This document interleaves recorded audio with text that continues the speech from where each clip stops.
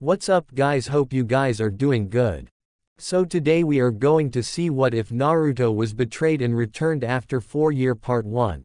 Hope you will enjoy this video, so before we start please like the video and subscribe to our channel and hit bell notification, it motivates me to upload more fanfics for my lovely audience.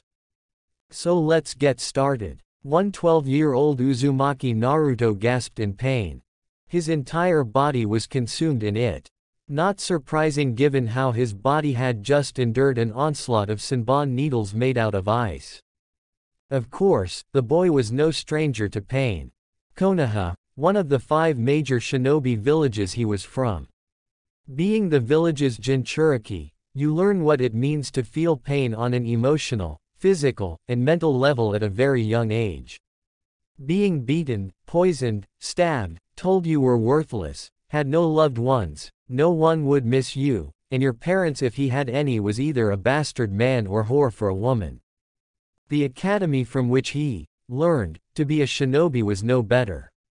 Instructors would mock him, his dream of being Hokage, sabotaged his training and overall development in being a shinobi. The various ninja weapons he bought at stores were of poor quality or those he liberated from trash cans. Still he endured. He was an Uzumaki after all, and a member of the Uzumaki clan does not break no matter the circumstances thrown their way. Too bad no one from Konoha ever told him he actually came from a clan filled with those with Uzumaki blood. Now do you see, loser? Your life was meant to be used to save me. Someone who has far more worth in his hand than you do in your entire body, mocked Sasuke with a smirk on his face that Naruto couldn't see due to the Uchiha being behind him. Bastard! You used me as a human shield! Exclaimed Naruto while Sasuke held him in place. Of course I did, you pathetic idiot. Why wouldn't I? I'm an Uchiha. An elite. The elite are the strongest in the world. An elite like myself sacrifices the weaklings of the world like you so we don't have to risk getting ourselves hurt by the filth that have the audacity to oppose us. You are weak. You have no business living in this world any more than you have the right to stand near an elite like me, answered Sasuke while tightening his grip on Naruto. Says the guy who is afraid of being hit by a bunch of needles. If you were truly an elite, you would not be scared of a little pain, countered Naruto and heard Sasuke growl at him in anger. Scared? You dare accuse an elite shinobi like myself of being scared? Let's see just how scared you are by throwing you into the water below. Exclaimed Sasuke before throwing Naruto out of the ice mirrors around them and over the bridge. Much to the shock of the fake hunter nin that was Haku watching this event unfold. He was your comrade. Why would you betray him like that? Demanded Haku with anger. Because I'm an Uchiha. An Uchiha can sacrifice anyone and everyone he wants to win a fight. It doesn't matter if they are friends with us. It doesn't matter if they trained with us for years. It doesn't matter if they are born from the same village as us. They are weak. They are all expendable. Everyone who is not an Uchiha is expendable, declared Sasuke while Haku frowned behind the mask. I see. And how exactly do you plan to beat me now that your human shield has been thrown away? Questioned Haku before readying more Senbon needles. Sasuke scowled at the question, knowing he had unintentionally given into his anger and threw Naruto's body away too soon. Seeing the masked hunter nin ready more of the needles in hand, the Uchiha grit his teeth further in anger, and realized he may have been too hasty in his action of removing Naruto as his personal shield. With Naruto was drowning. The impact from falling into the water at the height he was at when thrown had nearly made him blackout.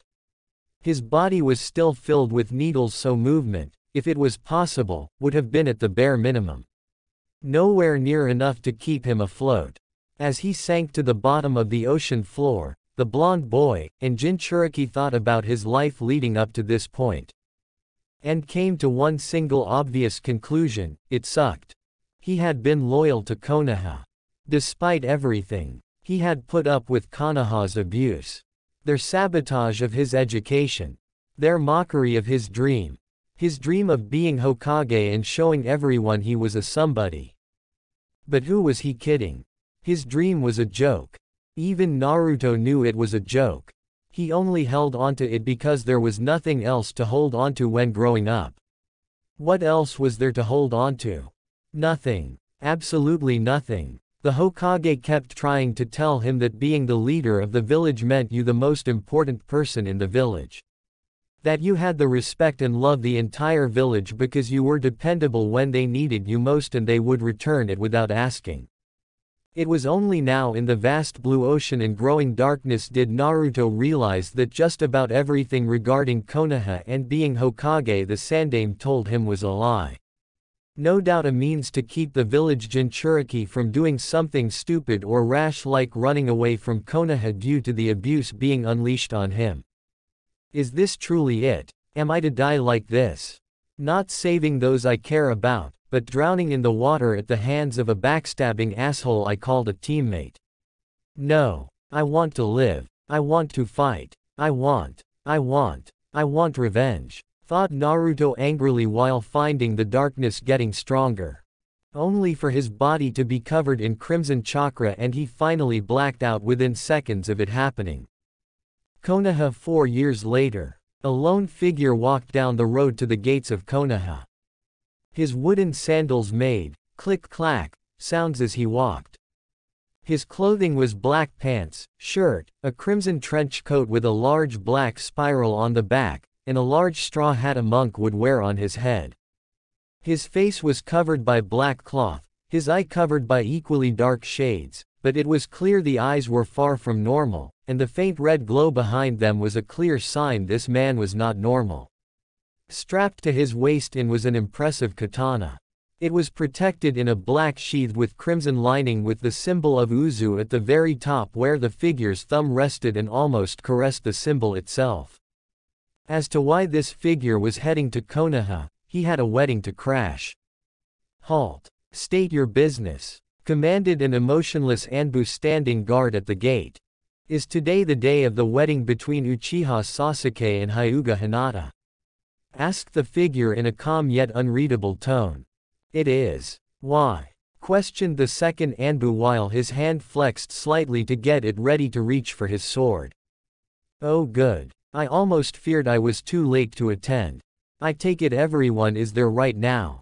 Hence why I see no one walking the streets behind you, replied the figure with a hint of joy in his voice though for what purpose was unknown. It's by invitation only. Only the Hokage can give out such things to the most important of people. Present your invitation to us and you may pass, commanded the first Anbu. Ah yes. My invitation. Of course. Silly me. Here is my invitation right here, replied the figure softly while reaching into his shirt pocket for his invitation. 2 seconds later both of the Anbu fell over dead due to a single kunai each embedding themselves into their temples. No sooner did that happen, another pair of Anbu wearing the spiral symbol headband swooped in, and removed the dead bodies from sight. The figure put his hand out of his pocket and continued walking as if what just occurred mere moments ago did not just happen. All the while, an army of shadows moved into Konoha, taking out the various shinobi guarding, and hiding in the shadows to protect certain parts of the village. The smirk hidden behind the cloth on this mysterious man's face was the only thing proving that all was going according to plan so far with his entrance into the village. As the figure walked toward where the wedding was to be held, he gazed around Konoha to see the clearly empty streets. Not surprising since basically everyone within the village was attending the wedding. Everyone who was anyone from outside of Konoha was also here too. From the other 4 cages to the daimyos themselves were here to see this apparently grand wedding. Konoha was throwing Uchiha, the Biju killer, Sasuke.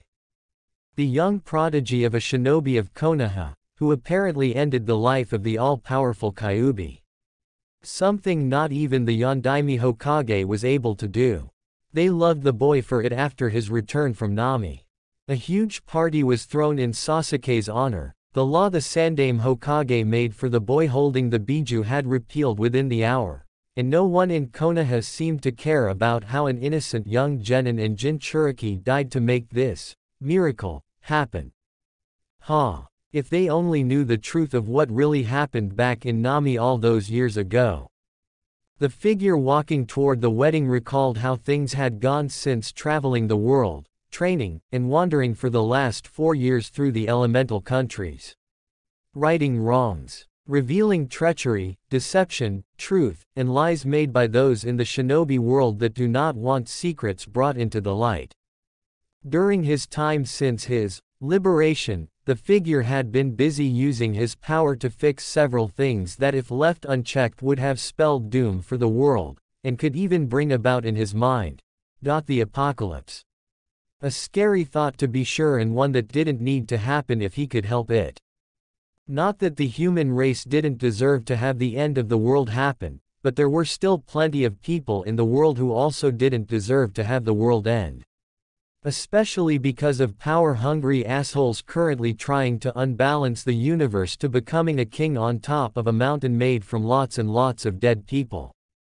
Everyone in this village deserves to be wiped out. Why you saved that ungrateful liar for a Sandaime Hokage when facing off against Orochimaru all those years ago I will never understand. It put you at great personal risk at possibly being discovered far too soon, said a voice only the figure could hear within his head. You know the reason, Kurama.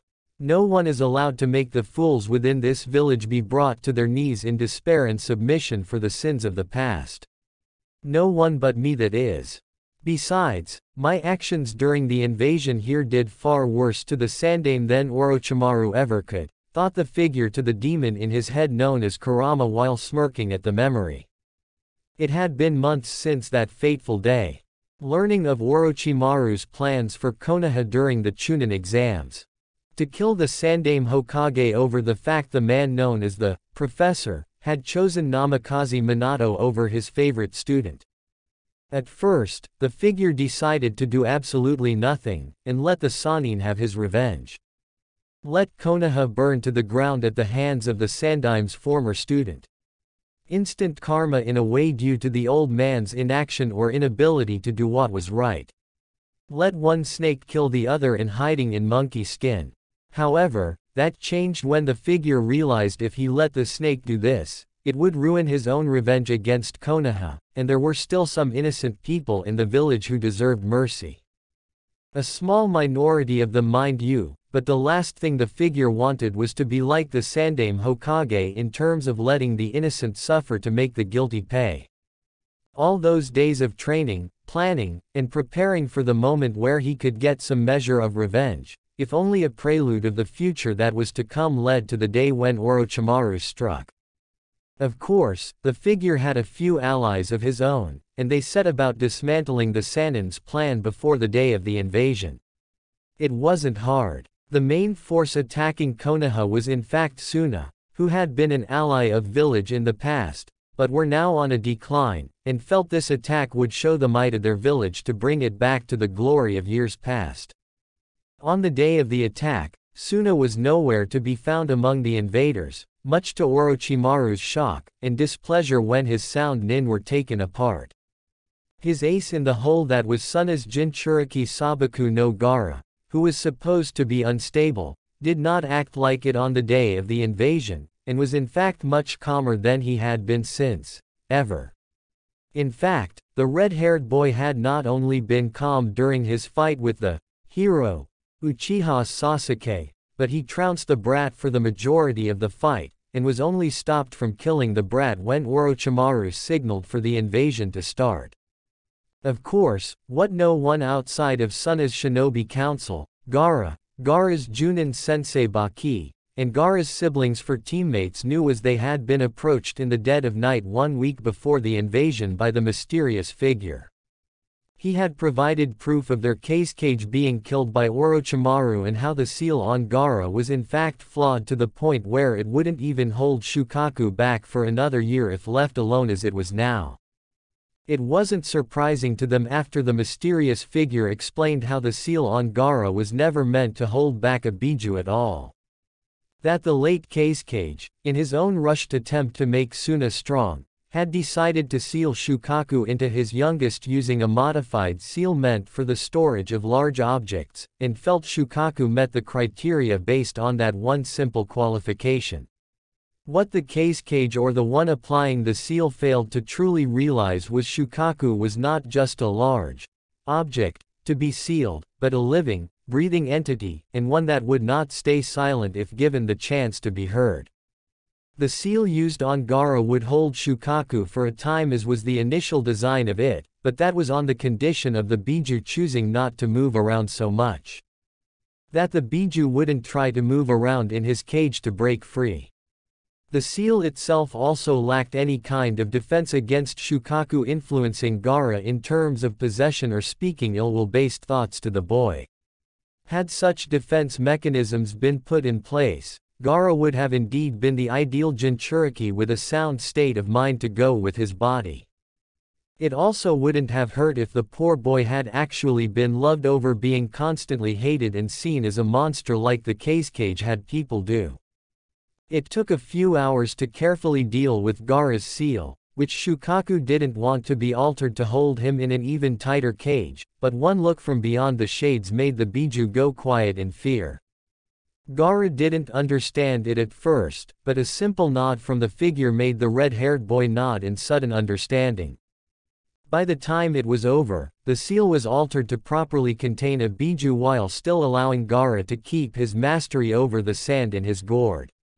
When asked by the group why he was doing this, the figure revealed his face to them, and smiled at their shocked face while saying, "What kind of person would I be if I didn't help a fellow brother in need?" Before vanishing into the shadows. As for the invasion, the figure moved through the shadows of the fighting, gathering the dark dirty secrets Konoha possessed, and there were quite a few of them. Not only that, but his allies also were in Konoha, and enacted another part of the plan to stop the Sannin from obtaining his victory.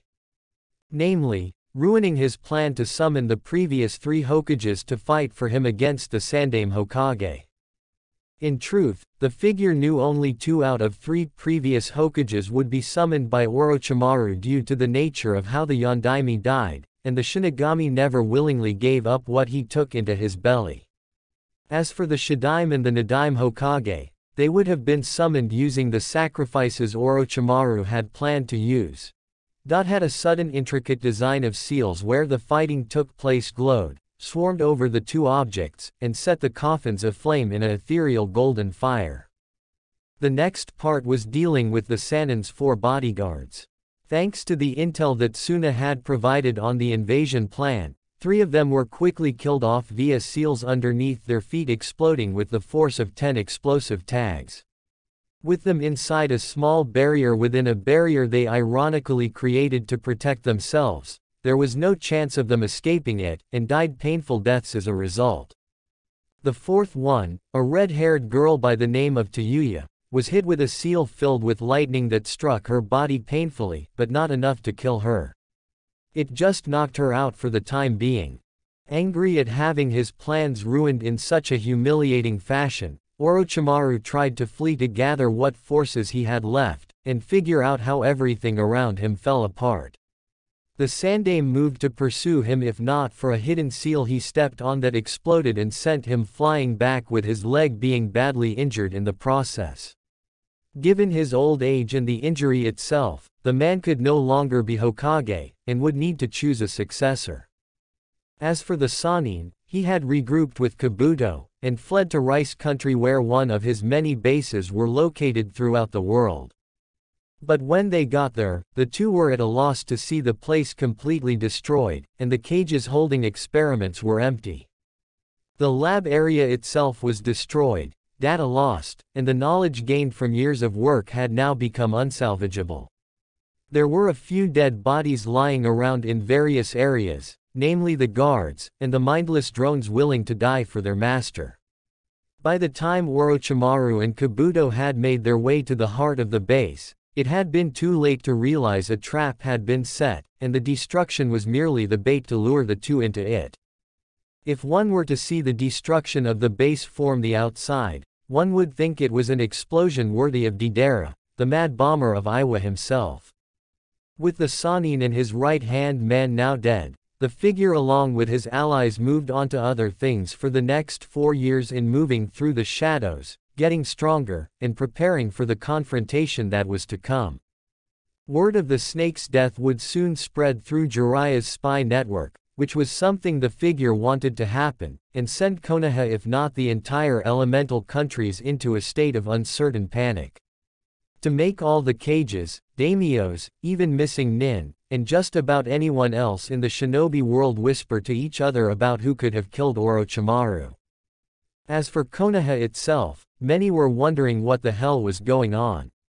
Not with Zhu the invasion, but the how, the why, and who surrounding its failure. Orochimaru was a genius of almost unparalleled intellect, and any plan created usually came about being perfect down to the last detail. So how was it the man's plan blew up, in some cases quite literally, in his face, and caused it to fall apart the moment since the start when the signal was given? It left many of the higher-ups baffled, including the Sandaime and Nara Shikaku. They could only conclude that an outside force had gotten wind of the attack and decided to intervene to sabotage it. Though why this outside force didn't reveal themselves to get a much-deserved thanks was another mystery to them and made a few people nervous. Suna was being tight-lipped on the issue since they felt revealing they were part of the original plan would just make things worse in terms of straining the alliance they still had. Besides, they had far bigger, and more important things to do, like find a suitable cage if only a temporary one. Not only that, but the Wind Daimyo suddenly being assassinated shortly after, and a new one taking his place meant showing the feudal lord they were still worthy of funding. Fortunately, it seemed the new Wind Daimyo had more sense than his predecessor, and was sending more funds to Suna to bring them back to their former strength. And Suna wasn't the only one going through changes either. Kiri had ended the civil war caused by the Jinchuriki for a Mizukage. The rebellion that was led against him by one Terumi Mei had won with the help of the returning Momochi Zabuza and Haku. In fact, it was due to the additional aid of some very mysterious, yet powerful figures that helped fight against the Mizukage. They even made sure Yagura was defeated before he could even use the Biju inside of him. Though how that was the case was a mystery to many who saw the Jinchuriki of the Three Tails in such a subdued state. Zabuza, who had barely escaped with Haku after the incident on Nami, wanted to take the man's head, but the third party aiding the rebels wouldn't let him. When asked why, the figures produced a book, a journal written by the Mizukage during his time ruling over Kiri, while one of the masked figures simply whispered, "Read it," to them before they vanished with Yagura in tow.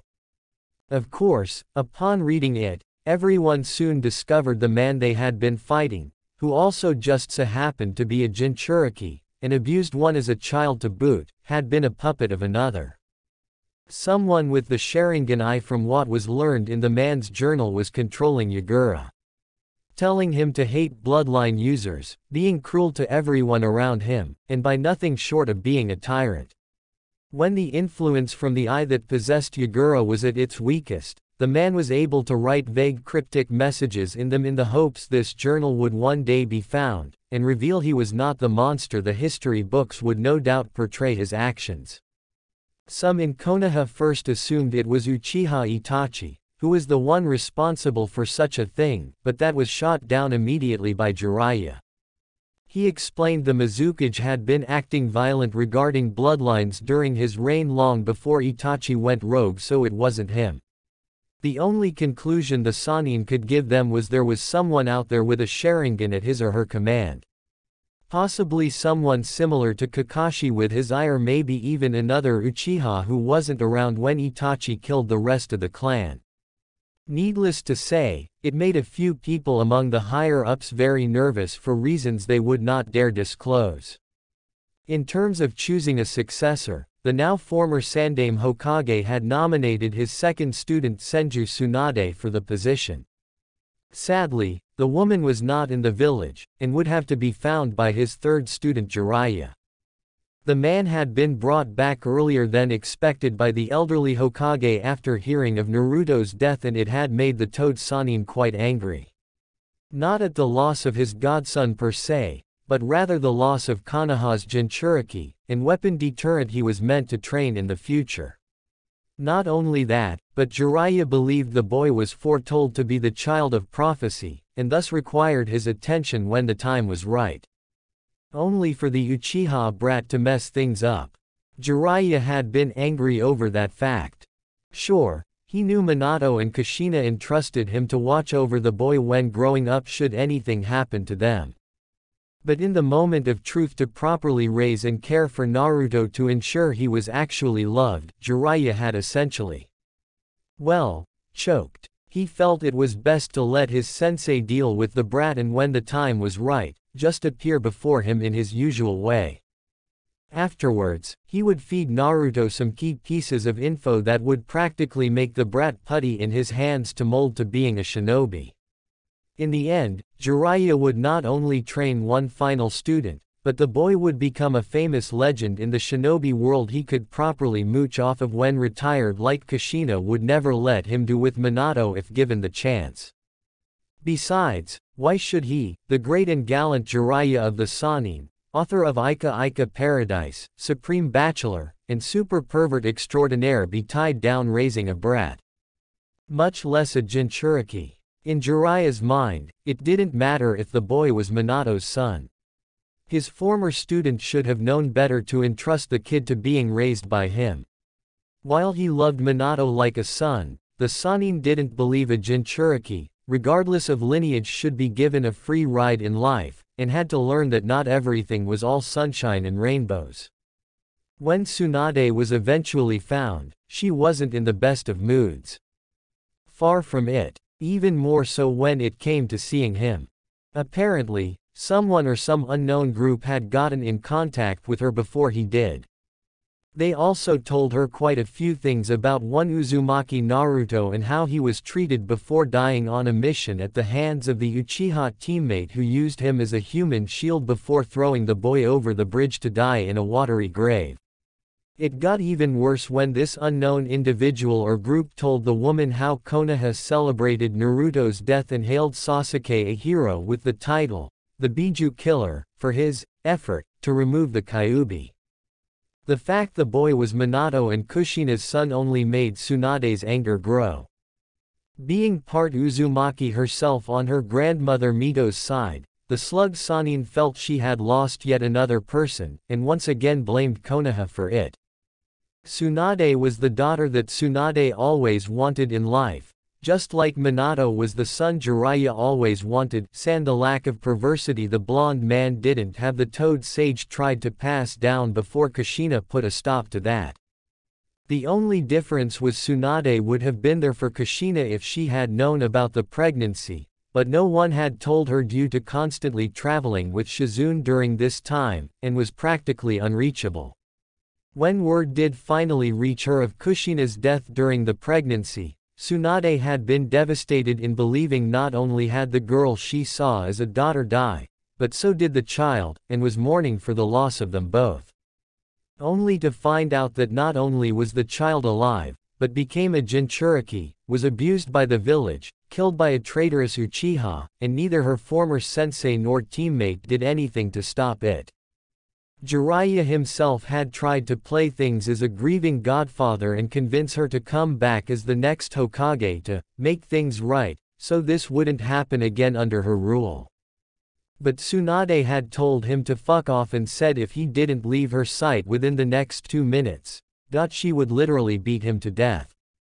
Jiraiya had told her if she did that to him, it would make the woman a missing nin, and Shizune too by extension. He had played it off with him being humorous, but the veiled threat was clearly there in his eyes, and the man waited to see how Tsunade would handle it. And surprisingly, Tsunade reacted in a way he did not expect her to react. She punched him right out of the bar they were in, and followed up by kicking him quite literally out of the city they were in. When Jiraiya managed to recover and try to find Tsunade again, she was nowhere to be found, and even his spy network seemed unable to find her. When Jiraiya came back to deliver his report on the failed mission, his sensei had been less than pleased, and had no choice but to make Tsunade a missing nin. It had been a very devastating blow to the Sandaim's ego and legacy knowing that he had yet another student become a missing nin. To make matters worse, the Fire Daimyo had also been present, and was not pleased to hear the Sandaim's choice at being Hokage not only refused the title, but chose to betray Konoha over some past history he wasn't aware of. It was at this point in time, Danzo saw a rare moment to manipulate things further with his hidden Sharingan eye, and used its power to influence the daimyo to make him the new Hokage. Much to Hiruzen's and Jiraiya's horror along with the rest of the clan heads in the room when it happened. Homura and Kaharu had agreed to it instantly, seeing the one they sided with on many occasions over the years become Hokage, and a chance to make Konoha the military powerhouse they wanted for years. Since then, Konoha had been anything but a bright light in a rather dark shinobi world. Quite the opposite in fact. While other places shined with light, Konoha grew darker with each passing day, and Danzo causing more problems for the world than he would ever be willing to admit. In fact, the War Hawk would never admit his actions over the years had caused Konoha problems, and the increasing number of enemies with the number of high-level missions given to Konoha shinobi. That wasn't how he saw things. Sadly, as far as Danzo was concerned, everything not a part of Konoha was an enemy, his enemy to be more precise, of the village, and needed to be either destroyed or enslaved. Once he became Hokage officially, Danzo ordered Root be brought back officially, and that 1/3 of all clans with the most potential be sent to the Root program to be given proper conditioning to be the elite shinobi among the village. Naturally, the clan heads outright refused the order, saying they had seen what Root does to their clansmen, and would not allow more of them become emotionless like all the other Root shinobi that Danzo had under his command. Danzo countered such an act was an act of treason, but Shikaku reminded him that it was against Konoha's charter that clan heads must surrender so many of their members to an organization of Konoha. The Nara also reminded the new Hokage that it was also against the law, one of the few that even the Hokage himself could not change or break, since it stated clan members must volunteer willingly to join without any influence from outside forces. Naturally, it upset Danzo something fierce knowing there were laws in the village even he must yield to his Hokage despite his position. Regardless, the man made it his mission to make his ranks among Root swell with new recruits, and the most elite among them would be assigned to guard him. Not surprising when he got said recruits right from the orphanage or stole them from other places all throughout the elemental countries. It didn't matter if they were homeless or had families to call their own. In Danzo's eyes, if you were taken, then you belonged to Root, and thus belonged to him. As for his own position as Hokage, the man made it quite clear that his authority as Hokage was absolute when decisions were made for the good of Konoha, and the civilian council easily caved while the shinobi council were already behind him 100%. Indeed, though his replacement is just as pathetic, if not more so with the way he is running this village. Hashirama must be rolling over in his grave while Madara is no doubt laughing at him for how far it's fallen, commented Kurama while the figure he lived in just nodded slightly. Well, what did you expect, Kurama?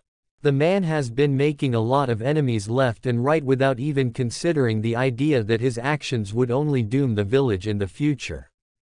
Besides, unknown to Danzo Tem, many of his past illegal activities have been exposed to the other shinobi villages, and the countries where he was taking children to turn into his emotionless pawns en route. His days at being Hokage are numbered, and so are his supporters in what he's done since taking the hat, thought the figure while he got closer to his destination. I still can't believe the Uchiha is going to marry the Hyuga girl, who had a crush on you. It makes me sick at the idea of them being together, remarked Kurama while his vessel growled angrily. It's not official just yet, Kurama. In fact, I intend to make this farce of a wedding go from white to bloody red very soon, thought the figure while Kurama let out a chuckle. To think, it only took your allies, and long-lost family to make you realize just how much that girl cared about you. Of course, the way she beat the snot out of her cousin when he insulted you was also one for the history books, commented Kurama with the figure sighing with regret at so many wasted days spent chasing the other girl. After Uzumaki Naruto was reported dead, it had caused a major shift in emotions for one Hyuga Hinata.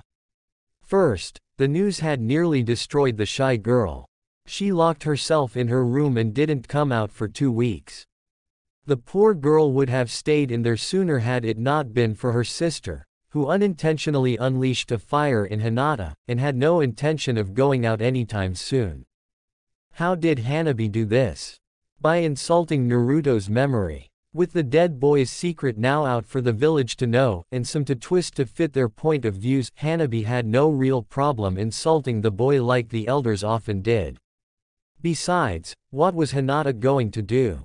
What was Hanabi's forever shy, timid, and ultimately spineless sister going to do to her younger sister she never won against in spars?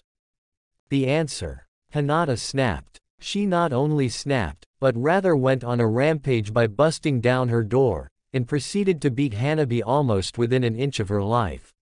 It was as if Hanabi had unknowingly flipped the on switch to Hinata's anger and made the painful truth known to everyone that the girl could have beaten her younger sister in their spars at any time. The only reason she didn't was because Hinata was a kind, sweet, and gentle girl who didn't like fighting her family. Sadly, Naruto's death had in some way effectively caused the death of Hinata's gentle nature toward her family.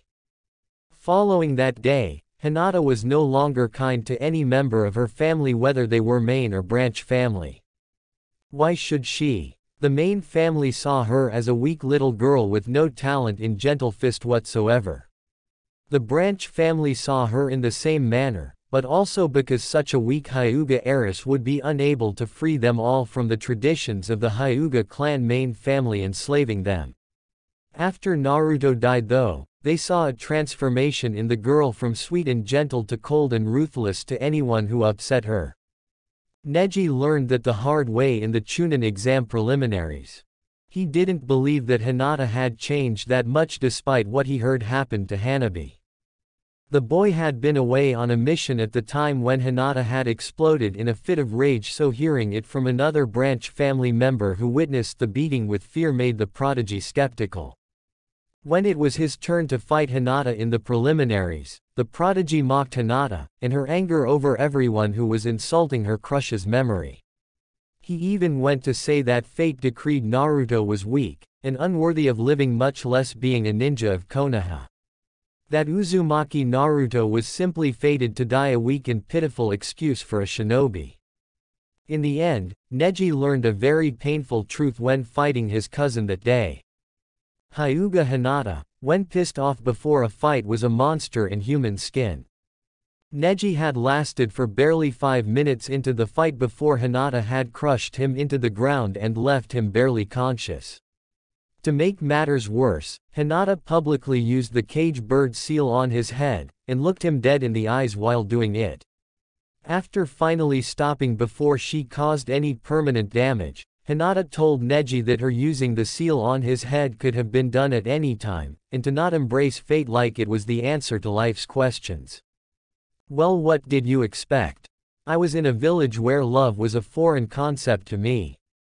I didn't know what the signs were of her liking me in such a way.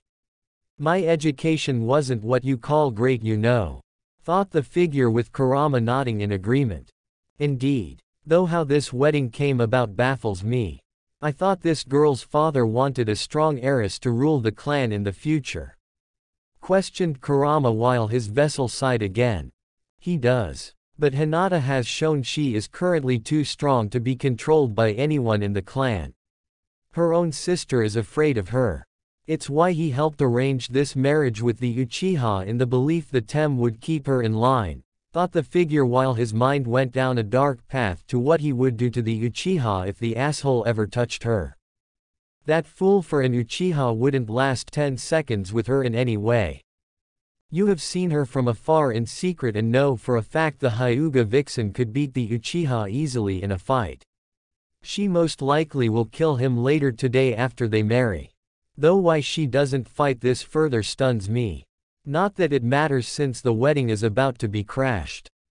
Provided you do get there in time to protest the union, remarked Kurama, knowing his vessel was keeping a close eye on Konoha during the last 4 years and knew the progress Hinata had made in that time. I agree with you on Hinata-chan's skill, but it's not that easy for her to fight this wedding, Kurama. Not with Danzo Tem, Sasuke Tem, and Hiyashi Tem all agreeing to this in the hopes it will benefit them in some manner. Fortunately, I have quite a few tricks up my sleeve to nullify this, thought the figure with a smirk while Kurama did the same. How lucky you were that your mother and hers were good friends growing up to have an arranged marriage already set up between you. You must have the devil's luck in you. That's the only way I can see you being this lucky, remarked Kurama while the figure smiled further behind the cloth masking his face. Luck has nothing to do with it. Now if you will excuse me. I have a wedding to crash and an Uchiha to make bleed for his past sins, thought the figure before being stopped at the temple almost cathedral-like within Konoha where the wedding was to take place by 2 root nin standing guard. Halt. This place is forbidden to outsiders unless you have an invitation, stated a root nin in an emotionless tone. I am well aware of the wedding happening inside. That's why I am here, replied the figure with the pair of root nin glanced at his sword. Then you won't mind surrendering your sword and providing us with your invitation as proof of being invited, said the second root nin, who was clearly an Aburame judging by the way he was covered up, and wearing shades. Of course. Let me see here. Invitation. Invitation. Ah. Here is my invitation, replied the figure before triggering the seal on the sheath of his sword and shot the weapon out like a bullet with the butt of the hilt hitting one of the root in the face in the nose. The impact of the force from the hit sent the cartilage and bone straight into the man's brain for an instant kill and slumped down dead on the ground. What the-ack? Exclaimed the second root nin before feeling a fist go right through his chest where the heart was located. It is well that you and your comrade are nothing more than mindless emotionless drones in the service of a crazed war hawk of a leader. The guilt of killing you and your master will weigh less heavily on my soul, remarked the figure before pulling his hand out and watching the body fall while flicking the blood off his now clawed hands. Only 2 guards. The fool isn't serious about protecting this place from the outside with just 2 emotionless guards? Questioned Kurama while the figure chuckled. Considering how we have been thinning out his ranks of root nin just the last year alone faster than he can replace them, I imagine most if not all of them are inside to protect the bastard. Considering all of the cages, their escorts, and even the daimyos with their own bodyguards are in there too, it's not surprising he would have them there watching them. The man is so paranoid people will try to kill him that his agents have agents assigned to kill them if given the order simply if they sneeze without being allowed to by this guy, thought the figure while 2 masked shinobi with Uzu on them moved in and collected the downed bodies. Heading toward the door, the figure signaled for his agents in the shadows to take to the top of the temple, and enter from there.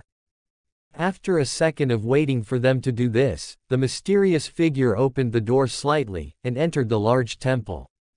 Inside, he could hear people talk with anticipation about how the great Biju killer was going to marry the infamous Hyuga, Icy Heart, Hinata, and bring 2 great clans together. People from within and without of the village were in attendance, though not all of them seemed to be happy.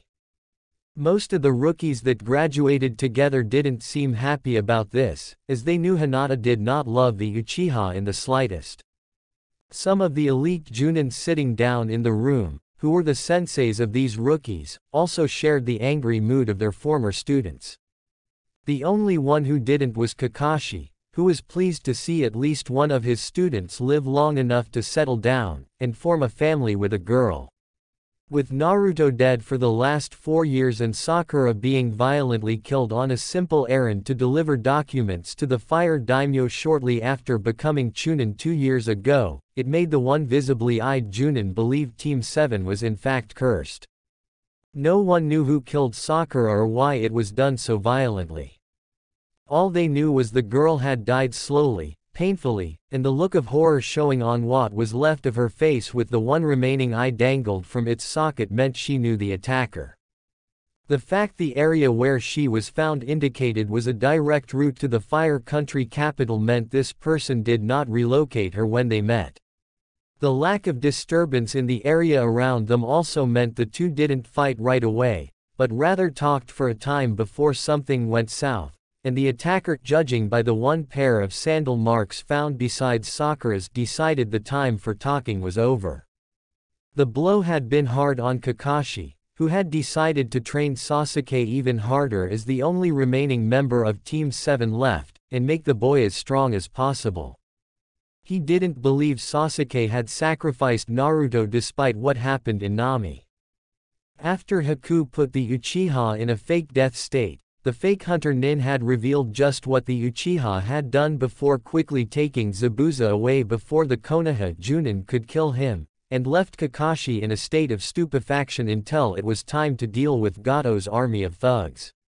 It was a good thing the people of Nami had come together to form their own army, otherwise a winded Kakashi along with his remaining students wouldn't have survived. After the fighting was over, it was discovered that Gato was killed when some idiot thugs accidentally elbowed the short man in the face during the fighting to protect him, and he fell off the bridge into the water below. If the fall didn't kill the man, the water soon would due to the impact no doubt breaking a bone here or there, and the man already had his army broken by Haku at an earlier point in time. When Inari had asked where Naruto was, Tazuna had told everyone what happened since he heard what Haku had said, and while he didn't want to believe the words of a missing nin, there was just something about the masked shinobi that told the old bridge builder it was the truth. Needless to say, it brought about very mixed feelings on how to treat Team 7 following that little announcement. On one hand, they were happy Gato was no more.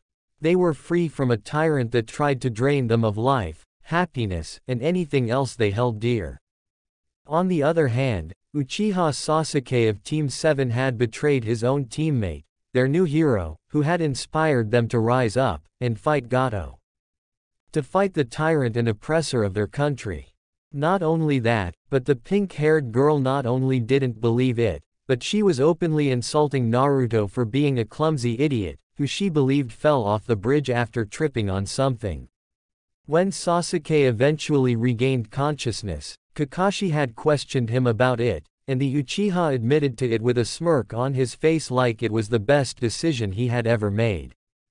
It didn't help that he said this with all the citizens of Nami hearing it. Kakashi had to take his two remaining students and flee the ever-growing mob of people upset that another hero had died for them at the hands of those the boy once trusted. It had caused a considerable amount of tension between Nami and Fire over the years, but nothing was ever truly resolved. Konoha refused to punish Sasuke and Nami refused to pay additional money owed for the mission jumping from C to A in rank, nor would they change the name of the bridge they had given it. The Uzumaki Naruto bridge was going to stay as it was, come hell or high water, in the minds of those in Nami. They would rather live under the oppressive rule of Gato again than rename it to have any connection to Uchiha Sasuke. I know what Sasuke did was wrong, but I can't just forsake him. It would be like I have forsaken Obito and the eye he gave me, thought Kakashi while glancing around at the people here and saw Jiraiya sitting next to him looking increasingly nervous. Like the man had a really bad feeling about this. The only time Kakashi knew the man felt such a thing was the day he decided to peep on Tsunade in the hot springs before she caught and beat him literally within an inch of his life. I shouldn't be here. I should be out of Konoha and using my spy network to find out who killed off the Akatsuki, thought Jiraiya while feeling a sense of dread growing with each passing second. In the last 2 years, the Akatsuki had been running into one problem after the next, and all reports Jiraiya had gotten indicated it was mostly the work of just one man. A single figure with the mark of Uzu on the back of his trench coat and signifying he was in fact part of the long-thought extinct or shattered Uzumaki clan. From what was known of the mysterious person, he would hunt down members of the Akatsuki, and brutally murder them in plain sight and flash of crimson. Hence the name, Crimson Uzu, being the man's only form of identification thus far. The first to fall were Uchiha Itachi and Hoshigaki Kisame. They had been searching for the man or individuals who had been responsible for the death of Orochimaru. Having such a powerful person or people in the organization would have been a great boost to the group as a whole. Sadly, for the two members of the Akatsuki, Crimson Uzu was not in the mood to join the organization, and called them a bunch of power-hungry idiots who would turn on each other at the moment of truth if they ever did succeed in their plans. Kisame took that insult badly and moved to cut his now declared opponent down with his trust Samahata, but found that to be impossible due to the speed of his enemy, and the sword the enemy wielded. In his last moments of life, Kisame saw a sword like no other in the hands of his killer, and the power used in that single horizontal swing to kill him was a thing of beauty. The moment the sword left the sheath, Kisame saw his enemy's blade was crimson red in color, sparking with lightning, and actually created fire of all things when launched from the sheath in the process. This meant that when the blade cut right through the body, it automatically cauterized the flesh mere seconds after it was torn open. With his partner dead, Itachi felt his chances of winning his own fight to be uncertain, and moved to flee to report his findings to Pain. He would have succeeded if not for the fact he found himself unable to move before the thought occurred to him to move.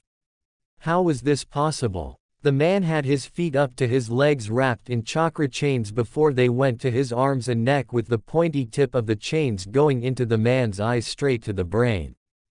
And that was all before Crimson Uzu had violently ripped apart Itachi's body from the waist on up.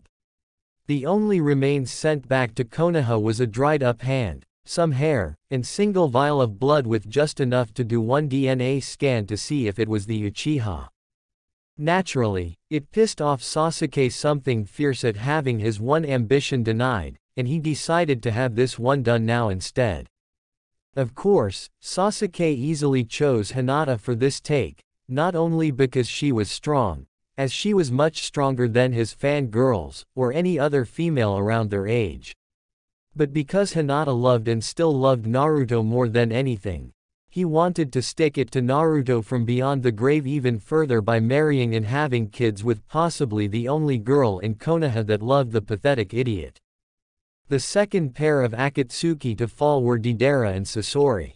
They had been charged with getting Gaara for the sealing of his Biju into the statue and had attacked Suna. Only for them to be ambushed not just by Crimson Uzu, but others wearing the symbol of Uzu on their headbands. This helped spark rumors of Uzu and the Uzumaki clan itself being very much alive, though no one from either Jiraiya's spy network or from Danzo's route could confirm this. The third pair of the Akatsuki to suddenly fall only a mere 2 weeks later were, to the surprise of many, the infamous zombie brothers, Kakuzu formerly from Taki, and the Jashin priest Hidan. Out of all the members of the Akatsuki, those two were said to be the closest one could get to being immortal, with one having 5 hearts, and the other having made some deal with a deity to live forever in exchange for offering violent sacrifices in the form of people on a near daily basis. After that, the only remained members were Pain, Konan, Zetsu, and of course, Tobi. It had bothered Jiraiya considerably when he heard about how AIM had suddenly been destroyed, leaving just a massive crater where the village once stood. He had heard some rumors about the leader there possessing a powerful dojutsu and wondered if one or more of the orphans he trained in AIM for a time had been alive. If they were part of AIM. If they were a part of the Akatsuki. And if so, did they escape before AIM was destroyed?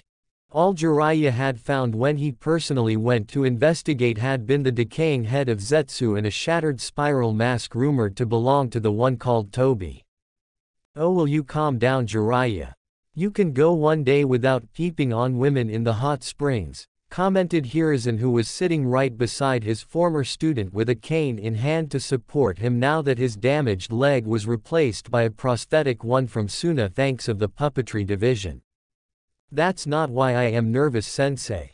I just feel as if something bad is going to happen. Like Tsunade is going to appear out of thin air and kill me like only a woman with her knowledge of the human body can. Jiraiya shot back at Hiruzen while getting a feeling he was being watched at various angles by people. And not all of them were friendly. It wasn't long before everyone was eventually seated. An elderly fire monk from the fire temple at the altar where one Uchiha Sasuke stood in suit and tie with a smirk practically saying, "Victory is mine," on his face. It was clear the Uchiha was enjoying this way too much and was going to make sure to savor today well into tonight. Soon music started to play and everyone turned to stare at the beautiful woman wearing a white dress slowly moving down the aisle. And boy was she a woman of perfection, sans the scowl promising certain death to the groom she was about to marry currently on her face. I almost want to see this wedding happen, if only to watch it turn into the Uchiha's personal funeral the moment their marriage is made official by the monk. Almost, remarked Kurama with a grin on his face.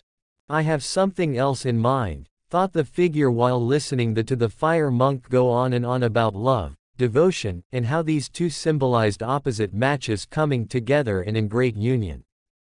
The fire monk wasn't entirely wrong. It was a match, made in hell. And an evil unholy union to boot.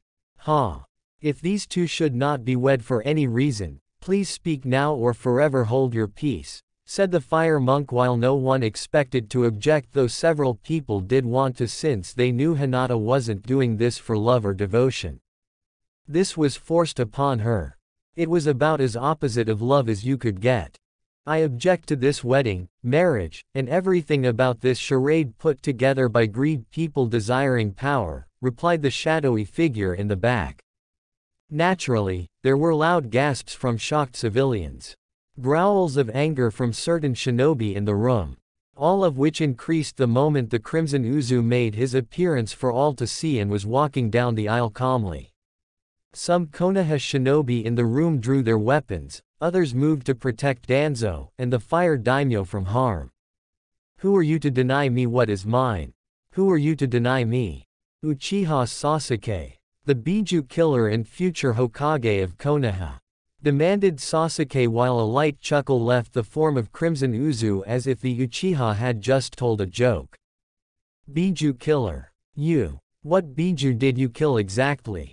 You didn't kill the 1 tails, or 2, or 3, or 4 through 6, and certainly not 7 nor 8, remarked Crimson Uzu while Sasuke smirked. You forgot about the 9th. The Kyuubi. I killed it and its weak jailer. I am the greatest Uchiha since Madara and I did what no one has ever done before in the history of the ninja world. I killed the mightiest of the Biju. Exclaimed Sasuke while his eyes were now in the form of the Sharingan and spinning wildly.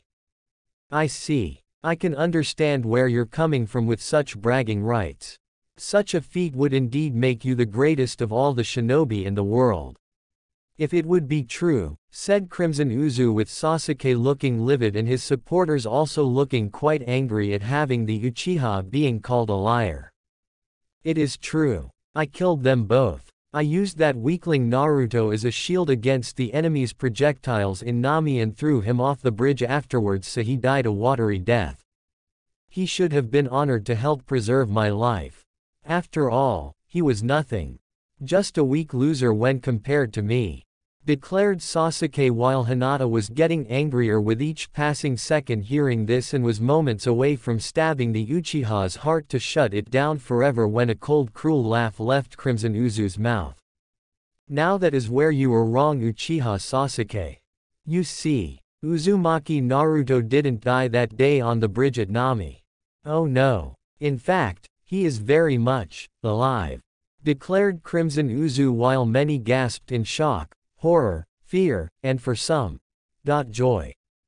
What? How do you know this? Who told you such things? demanded Sasuke while he looked ready to summon a Chidori and send it into the mystery man's chest any second. No one told me this. Lie, Uchiha.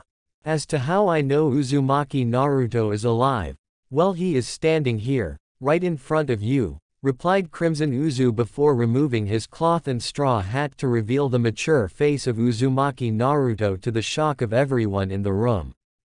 Naruto-kun? Asked Hinata at seeing him after so long and felt her face heating up upon looking at the handsome face of the man she had a crush on.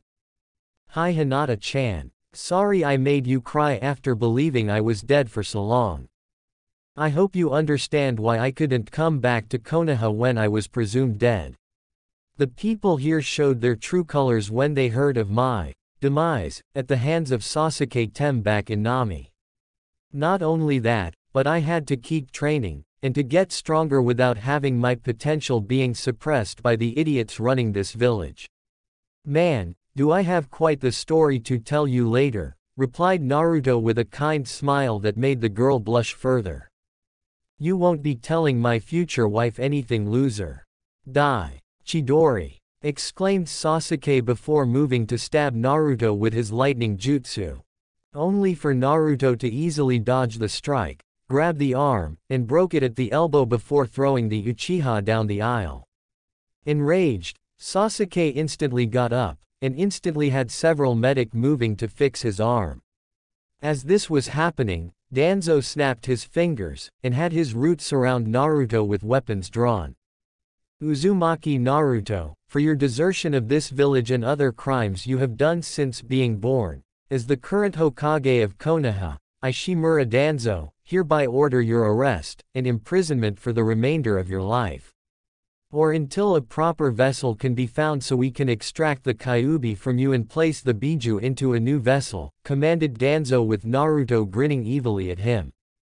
Really? You want to play that card, Danzo?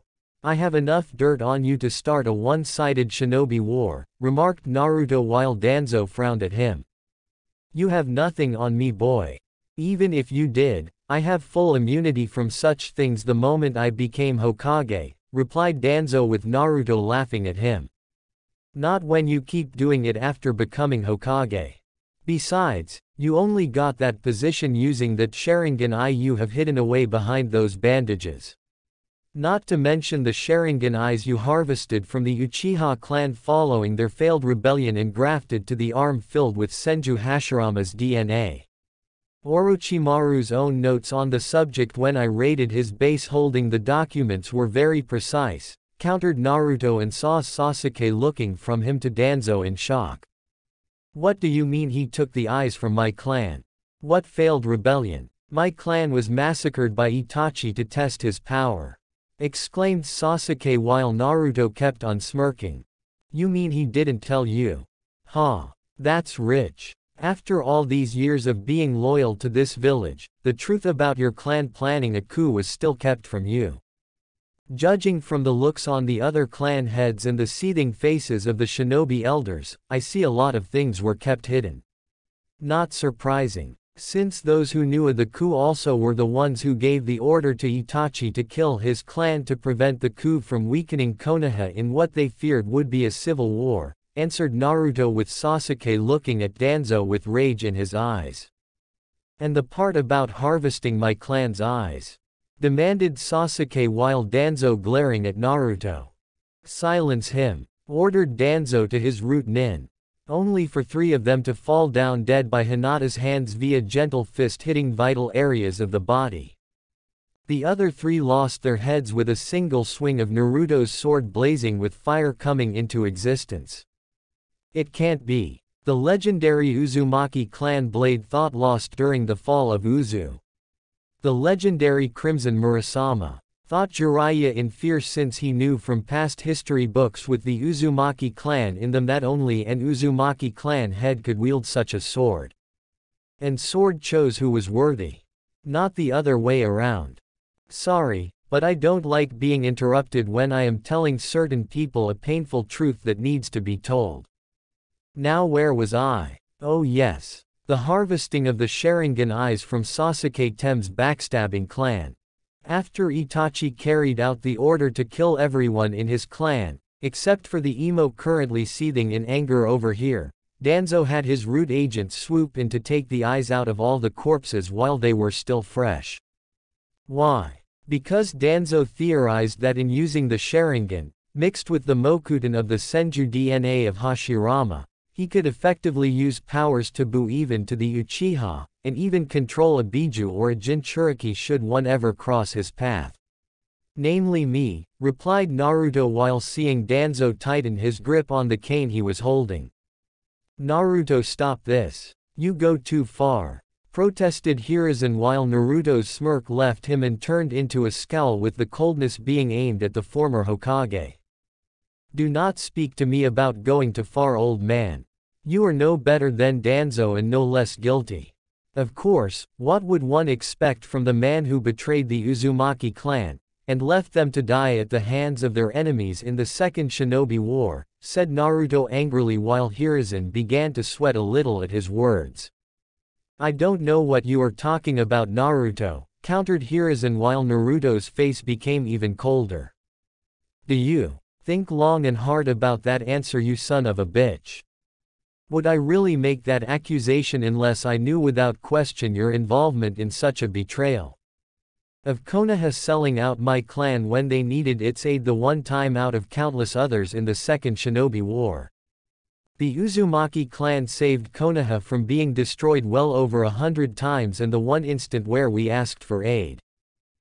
You did nothing. No aid. No reinforcements. In fact, the only way that Uzu and the Uzumaki clan could have fallen was if the invading force had inside help from someone who knew the defenses well. The only people who could have done that were you, the shinobi elders, Danzo, Orochimaru, and of course, Ero Sennin, replied Naruto while glaring at the frightened Sannin. Me? What do you mean? Asked Jiraiya while feeling that moment of dread growing with each passing second. You were in Uzu the day my mother was to leave it for Konoha.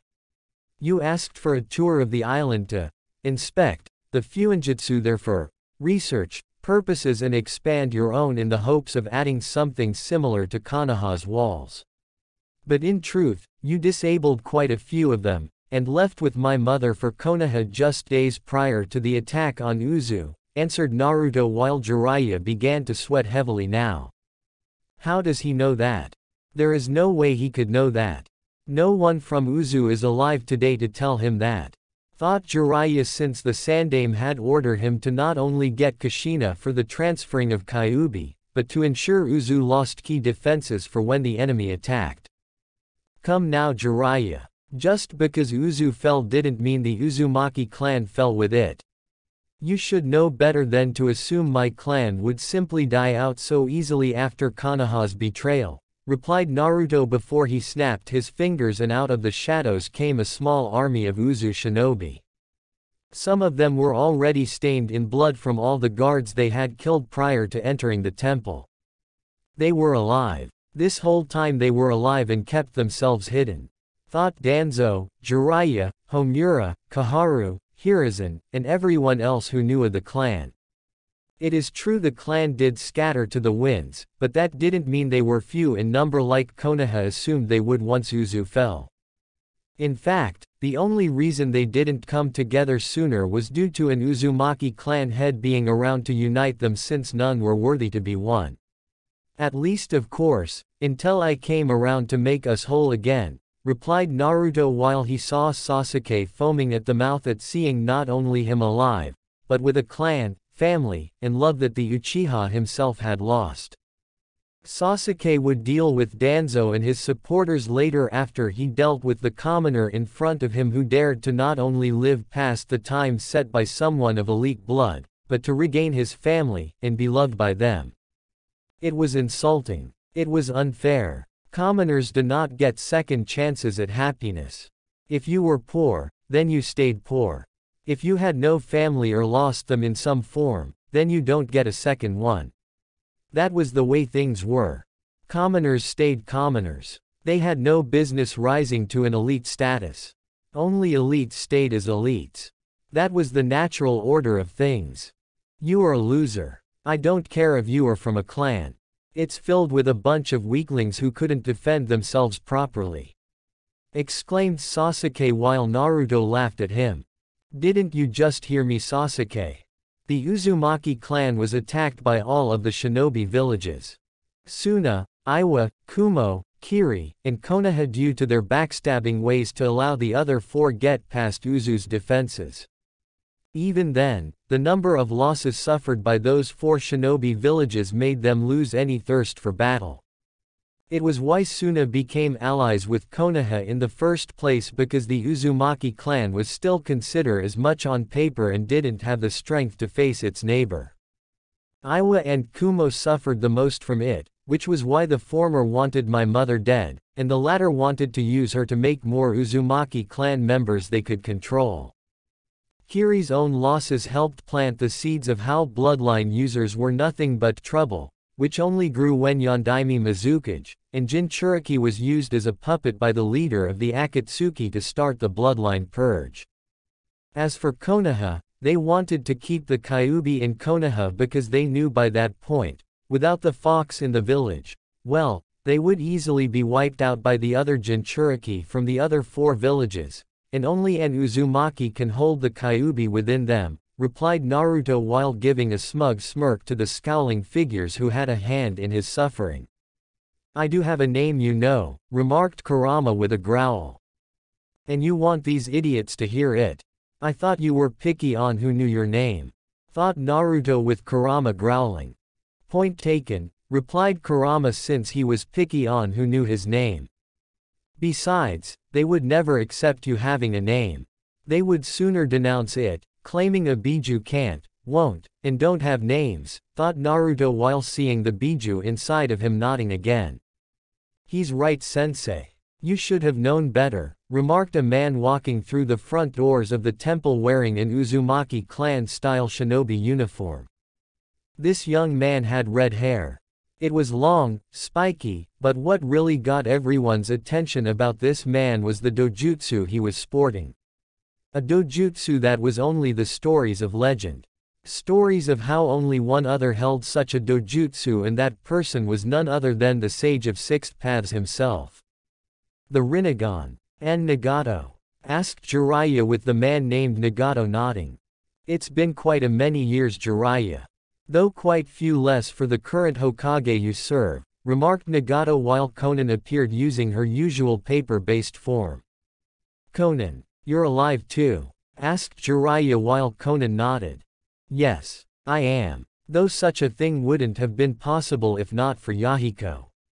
He gave his life for us after Hanzo laid a trap for us under false pretenses, with Danzo's help, replied Konan before she glared at Danzo, since she remembered him well and saw the old war hawk had not changed much.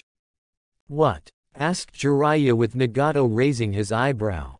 You didn't know? I find that hard to believe, all things considered, with your spy network feeding you and the former Hokage standing next to you information during that time. In fact, I would find it a bit disappointing in your skills as a spy master to not know about Danzo making a deal with Hanzo to help him become Hokage in the future after helping in the defeat of the Akatsuki, before the fake Madara came to corrupt us, replied Nagato with Jiraiya frowning. Fake Madara? Questioned Jiraiya while seeing Nagato reach into his pockets to pull out a storage scroll to unseal what was inside. The scarred face of none other than Uchiha Obito himself. Obito, what did you do to him? Demanded Kakashi while Naruto laughed at this. What we did? We did nothing. Nothing. It was Obito who did everything. He survived his death all those years ago, Kakashi. Believe it or not, Madara did not die at the hands of Senju Hashirama. He made everyone think and believe it in order to prepare his plan for the future. But he got old and his injuries fighting Hashirama were piling up. When Obito died, in the mission your team had, Madara saved his body, and brought him back to be his, well, I guess you could say, apprentice to carry on his work. After Madara did die, Obito was strong enough at the time, and went out into the world to find you. To find Rin. Let them know he was alive. He planned to come back to Konoha to tell them what happened and hoped to be welcomed with open arms.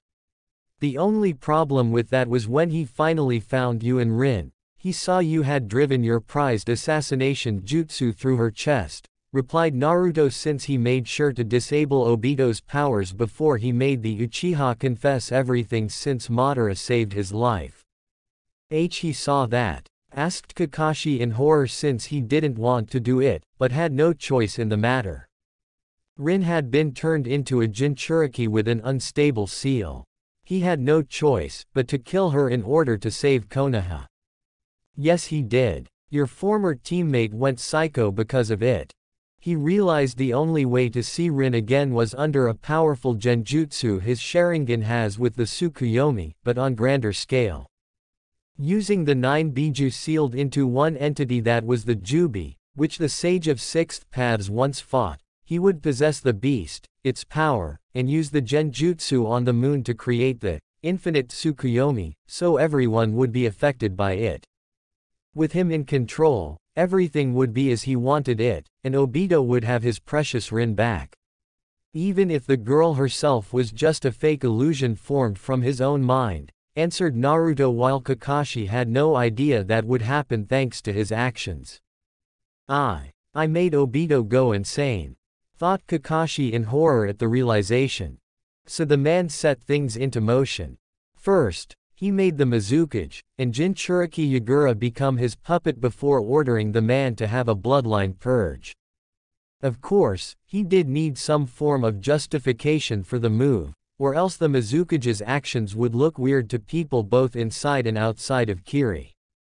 Hence why he influenced the Kagaya clan with his Sharingan to make them give into their bloodlust. After attacking Kiri, the people within the village would support such a move made by the Mizukage. At the same time, Obito knew the people with bloodlines would either die, flee, or fight back against Yagura. The latter of the three would further weaken Kiri further in the process when it was over, so no one with bloodlines there could oppose the Sharingan or possible oppose him. Since Kiri turned Rin into an unstable Jinchuriki, he felt it was only fitting to use it against them. I imagine he took their actions against her personally. Though your actions didn't help much either, replied Naruto coldly at the end. I didn't want to kill Rin. She was my teammate. My friend. You said it yourself. She had become a Jinchuriki of the 3 tails and her seal used was unstable. It was the only way to save Konoha.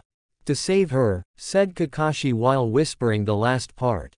Don't feed me that crap, Kakashi. Konoha had 3 skilled seal masters at the time of the incident. Ero Sennin, my father, and my mother. Either one of them could have fixed the seal to prevent her from being turned into a ticking time bomb.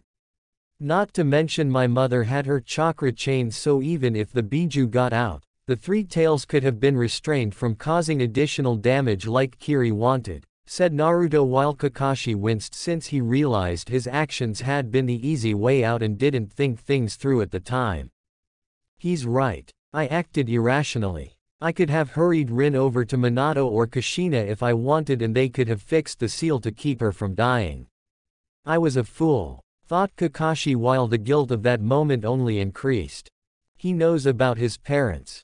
How? Who told him? Did the Uzumaki clan? Thought Danzo, Hiruzen, Homura, and Kaharu while discreetly glancing at the other Uzumaki clan members. After I killed Obito, I decided Nagato here deserved a second chance at life since Danzo nearly ruined it from the start, and my cousin was reduced to being crippled with puppets being his means of using his power. Fortunately, I had found yet another Uzumaki clan member named Karen, who was once with Orochimaru of all people for a time as his subordinate, and with special healing abilities she possessed I was able to have her heal him, replied Naruto before he refocused on Sasuke. If you think I will be intimidated by your clan, then you are mistaken, demon filth. Look around us. Do you really think these other shinobi villages will tolerate your clan being here? They easily will side with Konoha and do what they tried to do during the Second Shinobi War by ending the Uzumaki clan once and for all. said Danzo while glaring at the Kyuubi Jinchuriki. Oh really? Tell me Tsuchikage-sama, will you side with Konoha if we choose to get violent here today? Questioned Naruto while the old Kage grunted from his position and surprised Danzo by glaring at him. Never. I know it was him and his root filth that tried to kidnap my granddaughter last year so she could be used as a breeding factory in secret. Even worse, he planned to have the Uchiha brat here be among the ones to violate her in the hopes that she would one day give Konoha a strong child through their combined genetics. Replied the Tsuchikage in anger while his granddaughter glared at the Uchiha. Yes, I know. I tipped you off about that. And I was the one who helped kill half of those root nin while your granddaughter did the rest. I trust that makes things even between Iwa and my family on my father's side. Said Naruto with the Tsuchikage nodding since he knew that while Iwa still had some bad blood against the Yondaime Hokage, his son had basically cleared the slate by stopping Konoha from succeeding in such a vile act. So what? Iwa is weak. We still have Kumo, countered Danzo with Naruto smirking. If the Sandaime Raikage was still in power, you might be right about that. But the man over there is not the Sandaime Raikage. He is the Yondaime Raikage and his brother also happens to be the eight-tailed Jinchuriki on his right and there is still the Niyugido on his left who is the two-tailed Jinchuriki. Also, I made Kumo aware that it was because of you that Konoha accused their village of stealing Hinata that night, answered Naruto while Danzo now began to sweat at that while Hiashi looked confused and Hinata looked shocked. What do you mean? Of course Kumo did it. I killed the head ninja ambassador myself that night while he held the back holding Hinata. Protested Hiashi while Naruto nodding that much was true. Yes, the head ninja ambassador from Kumo did steal Hinata-chan that night. But he did not do it under the orders of Kumo in any shape or form. He did it, because Danzo ordered him to do it. You see. That man was not a real Kumo shinobi. He was a root nin spying for Danzo to find out the identities of other Jinchuriki and Kumo. Danzo didn't want just one powerful Biju or Jinchuriki in Konoha. He wanted as many of us as possible to be brought back to fight for this village as violent weapons of war under his command. But unlike myself and the Mizukage, the other villages kept theirs a secret for security reasons. The head ninja was in fact his spy to find them in Kumo, but the Yondaime Raikage had appointed the man as the ambassador to broker the desired peace treaty with Konoha before he could find out. To that end, Danzo decided to create a certain situation we are all familiar with. Only his plan involved the aftermath of the incident being very much different, where Kumo would have to give Konoha at least one of their Jinchuriki as reparations for violating the peace treaty signed that very night, answered Naruto while Hiashi glared at Danzo for this since it cost him his twin brother and gained him the scorn of his nephew Neji in the process. That's why he was able to get so far with Hinata when I saw him that night, whispered Hiashi with Naruto nodding. What Danzo didn't suspect was a certain blonde-haired boy, who had been kicked out of the orphanage that very night spiking his chakra in anger. That chakra spike easily told you something was off because it was so close to your clan home. After that, well you all know the rest. The head ninja ambassador was killed by a citizen of Konoha. Kumo had perfect deniability on their end since no one gave the order to him. There was no true way to prove the man did what Konoha accused him of doing for Kumo since instant death by gentle fist basically wiped out his mind so a Yamanaka couldn't find actually anything in his head that would be called incriminating. Not that it mattered since I suspect Danzo would have had his root nin from the Yamanaka clan do the scan to not only wipe out his own involvement, but plant false proof to get what he wanted from Kumo for when he planned to have the man captured for interrogation, said Naruto while Hiashi felt like he was going to have a heart attack. My own family. My brother. Used like pawns for a nefarious scheme and all for a plan I never thought would happen within this village. I'm truly sorry Hisashi. You may have been the second born between us, but you were far more worthy of being clan head than I, thought Hiyashi while tears now descended from his eyes, and it shocked Neji currently standing beside his uncle. It was basically Konoha's word against Kumo's, and at the time, the latter had the upper hand in terms of muscle to fight the former. Not surprising since Kumo had two well-trained Jinchuriki from against one from Konoha that did not appreciate him and was too young to fight back. So Hiruzen did the only thing he could do in this situation to show his village was the better one in a moral sense, if you will. He decided to bend the knee like a good little politician and offered Hyuga Hiyashi up as a peace offering. The man didn't even consider the idea of any other form of appeasement. Just sacrifice the Hyuga clan head and be done with it. Like ripping off a bandage and throw the bandage away in the trash. What no one outside of those who were part of the conspiracy on Konoha's side realized was his twin brother, Hyuga Hazashi, had the cage bird seal, and took Hiyashi's place. Also there would be peace between the two villages, and to ensure Kumo still could not get the Byakugan, thus protect the Hyuga clan. Now there was a brave man worthy of being Hokage. Because unlike the former Sandaime and Danzo here, that man chose to make the sacrificial play for the good of all so everyone else could live, said Naruto while Danzo grit his teeth since he recalled how his plan failed because of what Hiyashi did. Though he had no idea Naruto had accidentally participated in the event. Kumo wanted peace with Konoha. When we heard that Konoha had killed my chosen ambassador in the middle of the night and even accusing him of kidnapping the Hyuga heiress, I demanded justice. Justice for the life they had taken, justice for the lie they were telling, and justice for violating a peace treaty so soon after it had been signed. Of course, had I known the ambassador I sent was in fact a Root Nin spy, I would have spit on his grave, and destroyed the grave marker, said while he glared at Danzo for his actions that nearly brought about a war between the two villages. As for Suna, I doubt the current Kazekage will side with you, Danzo. After all, Gaara is not only a fellow Jinchuriki, but a dear friend of mine, and I fixed his seal so it wouldn't cause him insomnia problems. Not to mention it was because myself and my clan's own advice to him that he is on good terms with his siblings. Even his former Junin sensei is his most trusted advisor, said Naruto while Gaara nodded, and the Uzumaki clan head knew he had the support of Suna in this matter.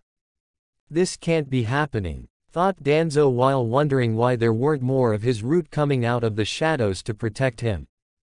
Kiri won't fight for you here either because of what one member of the Uchiha clan did to their previous Mizukage and the fact you exploited those with bloodlines running away from the civil war. How you captured so many refugees, taking them underneath Konoha to be conditioned as root nins or for breeding purposes. You even provided intel to one side or the other to keep the civil war in Kiri from ending too soon, Danzo, added Naruto while smirking at the current look on Danzo's face, telling him that the old war hawk was no doubt thinking. No doubt wondering where his precious root nin in the shadows were and why they weren't here to help him. Damn it. How does he know this? And where are my root? Thought Danzo while he glanced at the shadows for his forces. And found nothing. Where were they? If you think I would fight for such an ugly man like you, Danzo, then your eyesight has clearly aged with the rest of your body, remarked Terumi May while her eyes gleamed with bloodlust at the old war hawk. See, Danzo. You are alone. You have nothing. No one will save you now, remarked Naruto in cold tone. You forget, boy, that I am the Hokage, and as such I command every ninja in this village whether they like it or not.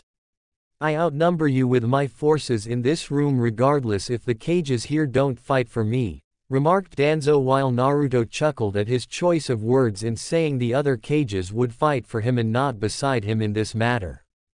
Ah yes. Now onto the fact that your root nin who were hiding in the shadows of this place have not shown up to come to your defense. What many in this room don't know, is that Danzo had an army of root nin hidden in the shadows of this place. Also he could give the order to massacre every important person not from Konoha once the wedding was over. All in the name of the greater good, when in fact, it would just be for Danzo's benefit. To use the ensuing chaos of all 4 villages being leaderless so he could order his forces to take out the other shinobi villages. Also he could claim the spoils of war for himself. Not Konoha. Himself. So he could write the history books of Konoha with their blood and call himself the greatest Hokage ever due to his schemes ending the other 4 major shinobi villages. Something I made sure each cage here with the exception of Danzo, for obvious reasons, were aware of before coming here, explained Naruto while Danzo's face went as pale as Orochimaru's at being caught with his secret plot exposed. This can't be happening, thought Danzo while seeing many of the shinobi from the other 4 villages stand up and revealed their hidden weapons while glaring at the war hawk. As for those hiding in the shadows, I politely asked the lovely Mizukage here if I could borrow 1 if not 2 of her Kiri shinobi. She was most generous when I asked for 2 of them specifically, added Naruto while giving Sasuke and Kakashi a knowing look, but the 2 were still in the dark about his words. Flatterer. If only you weren't taken with the Hyuga and I wasn't now married to my own man. What a husband you would have made me, thought Mei while glancing at Naruto and at the Hyuga girl. Well, what did you expect, Gaki? One doesn't say no to the Crimson Uzu and walk away without some kind of injury, remarked a familiar voice that Kakashi knew all too well and saw Zabuza appear from the shadows of the ceiling above with a familiar masked hunter Nin by his side. Zabuza. And Haku, exclaimed Kakashi while Zabuza grinned behind his bandages. That's right. I got to say, Kakashi, you bet on the wrong horse when it came to seeing who had the greatest potential in your genin team. The pink-haired one had no business being a genin. The Uchiha was a power-hungry idiot like the rest of his clan. As for the blonde here, let's just say if I had known of his potential all those years ago, I would have tried to recruit and trained him to be an unstoppable juggernaut, replied Zabuza with a chuckle and gave Naruto a small salute while Haku gave a nod. He really did owe the kid. Not only did the brat become a strong shinobi, he helped with his clan take down Yagura, and reveal the man was not the monster everyone thought him to be when ruling over Kiri. Yagura was still alive, living in seclusion away from all of this, as he had been racked with guilt over the issue, and wanted to live a life away from the bloodshed and violence. Zabuza met him after Mei had become Mizukage and stabilized Kiri enough that he could meet the woman's predecessor. It was clear to the demon of the mist that Yagura would be filled with shame and regret for the rest of his life, even if the Jinchuriki wasn't in his right mind thanks to the Sharingan. It was enough punishment in Zabuza's mind when meeting the man to discuss his past as the Mizukage of Kiri and the horror he had unleashed as a puppet ruler. As far as either man was concerned, the psycho that was the Yondaime Mizukage was dead.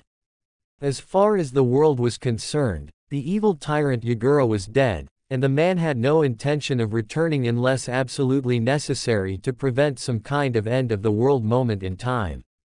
Which brings us back to the Uchiha and all those who had a hand in the suffering of others inside and outside of its walls in the pursuit of power, remarked Naruto while he grinned deviously at Sasuke. It doesn't matter who is on your side, loser. I am an Uchiha, an elite. I am Kami's gift to these people. I am the reason these pathetic weaklings live and I have the power to make them all die. Exclaimed Sasuke with his anger clearly reaching or rather breaching the realm of insanity. Oh really? Because you didn't make me die the last time we saw each other, Sasuke. Oh, and unlike last time, I have no intention of being your pawn, shield, or sacrifice to pull off a win, taunted Naruto while Sasuke grit his teeth and tried to form another Chidori with his other arm. This time I will kill you. I will do it in front of the Hyuga bitch here. All she did when everyone believed you were dead was hurt anyone bad-mouthing your memory. This insufferable woman truly loves you. Everyone knew it. Everyone thought it was funny how the one stupid girl in this whole stupid village actually liked the stupidest person in it. Exclaimed Sasuke with insanity in his eyes when talking. I know Sasuke. I am well aware of Hinata-chan's feelings. Thanks to my clan, I saw how much of an idiot I was for not seeing it. Shame it couldn't be said about you and Sakura. Though I doubt you cared about her despite knowing the Banshee's feelings towards you being on a fanatical level. I mean, given how she was nothing more than a Uchiha-loving slut, who would spread her legs for you if asked, isn't much of a comparison to Hinata-chan, remarked Naruto while Sasuke's eyes narrowed before they widened in realization at what he was referring to about Sakura. It was you. You killed Sakura, exclaimed Sasuke while Naruto smirked at him. Yes, I did. What's your point? I thought you didn't like her, asked Naruto casually while he saw many were shocked the blonde had in fact killed his own former teammate. I didn't like her. She was a useless fangirl, who only got promoted to Chunin due to her book smarts and taking a written test. But I never thought you of all people would kill her given your crush on Sakura, replied Sasuke while Naruto shrugged. What can I say? The bitch wasn't my type. At the same time, I wanted to see just how far lost she truly was in terms of being my teammate, and as a friend. She didn't know who I was at first, meeting me on her mission and thought I was a harmless wanderer. The girl never even considered I could be someone important, high-standing, or even a dangerous missing nin. Our so-called sensei really dropped the ball when it came to training her to look underneath the underneath. Though what would expect when he spent most of his time training a brooding emo determined to avenge his clan. Anyway, when I finally did mention myself in third person in an offhanded way, I saw Sakura's true colors, and they were not pretty in the slightest. She went on and on about me being a loser. How she was glad I was dead so she didn't have to deal with my annoying self, as Sakura put it. How she could spend her time focusing on how to get your affection while not having to deal with mine. How to one day make you finally confess your love for her and settle down to form a family together. How her only regret was not having helped you in killing me in order to form that special bond lovers need to really connect with one another, explained Naruto while seeing not many of those in the room were shocked that Sakura said those things about him. It clearly meant that day wasn't the first time she said those things in front of other people when Naruto was mentioned around her. So you killed her. Out of what? Anger? Spite? Knowing she had wanted me and would never love you? Demanded Sasuke while his Chidori was ready to be launched from his remaining working hand. Please. I killed her because she was a bitch. A loyal lapdog of the people in this village, who would sooner spit on my father's sacrifice to save them all from death, than even make the effort in getting to know me. They didn't care about my father or my mother. It didn't matter he was the Hokage and she was his wife. All that mattered to them was that someone suffered and they chose me. Even some of these people knew who my parents were, but did they care? No. Just as they don't really care about you, Sasuke. You think these people care about you being an Uchiha? Ha. They only care about your eyes and the ability to help make more Uchiha babies. Take that away and what do the people see? A pathetic waste of space they would sooner walk over or step on if it meant getting to their next destination in life. You don't matter, Sasuke. Only your bloodline in Dojutsu do, replied Naruto while Sasuke looked livid. It doesn't matter. When I'm Hokage, I will make everyone understand what it means to cross me, or make themselves believe they are my equal. I will see to it that everything and everyone is controlled by the Uchiha clan. Finances, jutsus, the people whether they are civilians, shinobi, or those from clans. Even the bloodlines themselves will be the property of the Uchiha clan. Exclaimed Sasuke before charging forward to end Naruto's life. Still thinking with all the muscles except the one that counts, and even then. It's decayed to the point of being useless even if he used it, thought Naruto before moving faster than anyone thought possible in a crimson flash before appearing behind the Uchiha. And within mere moments, saw Uchiha Sasuke becoming bloody meat chunks falling to the ground. He just killed Sasuke like it was nothing. Thought everyone who didn't know the extent of Naruto's skills. That everyone is how you deal with those who spread the curse of hatred to others around them. You don't tolerate them. You don't embrace them in friendship in hopes that it will make them grow some kind of conscience and stop being evil. You don't spoil them with countless offerings of money, jutsus, and promises of being in a position of power. You kill them. That is what you do. You stamp it out by putting your foot to their throat and make it go crunch. Exclaimed Naruto while glaring at Danzo now, knowing full well the man not only protected the curse of hatred in Sasuke, but encouraged the curse of hatred to spread throughout the village to use as a tool and a weapon for his own schemes.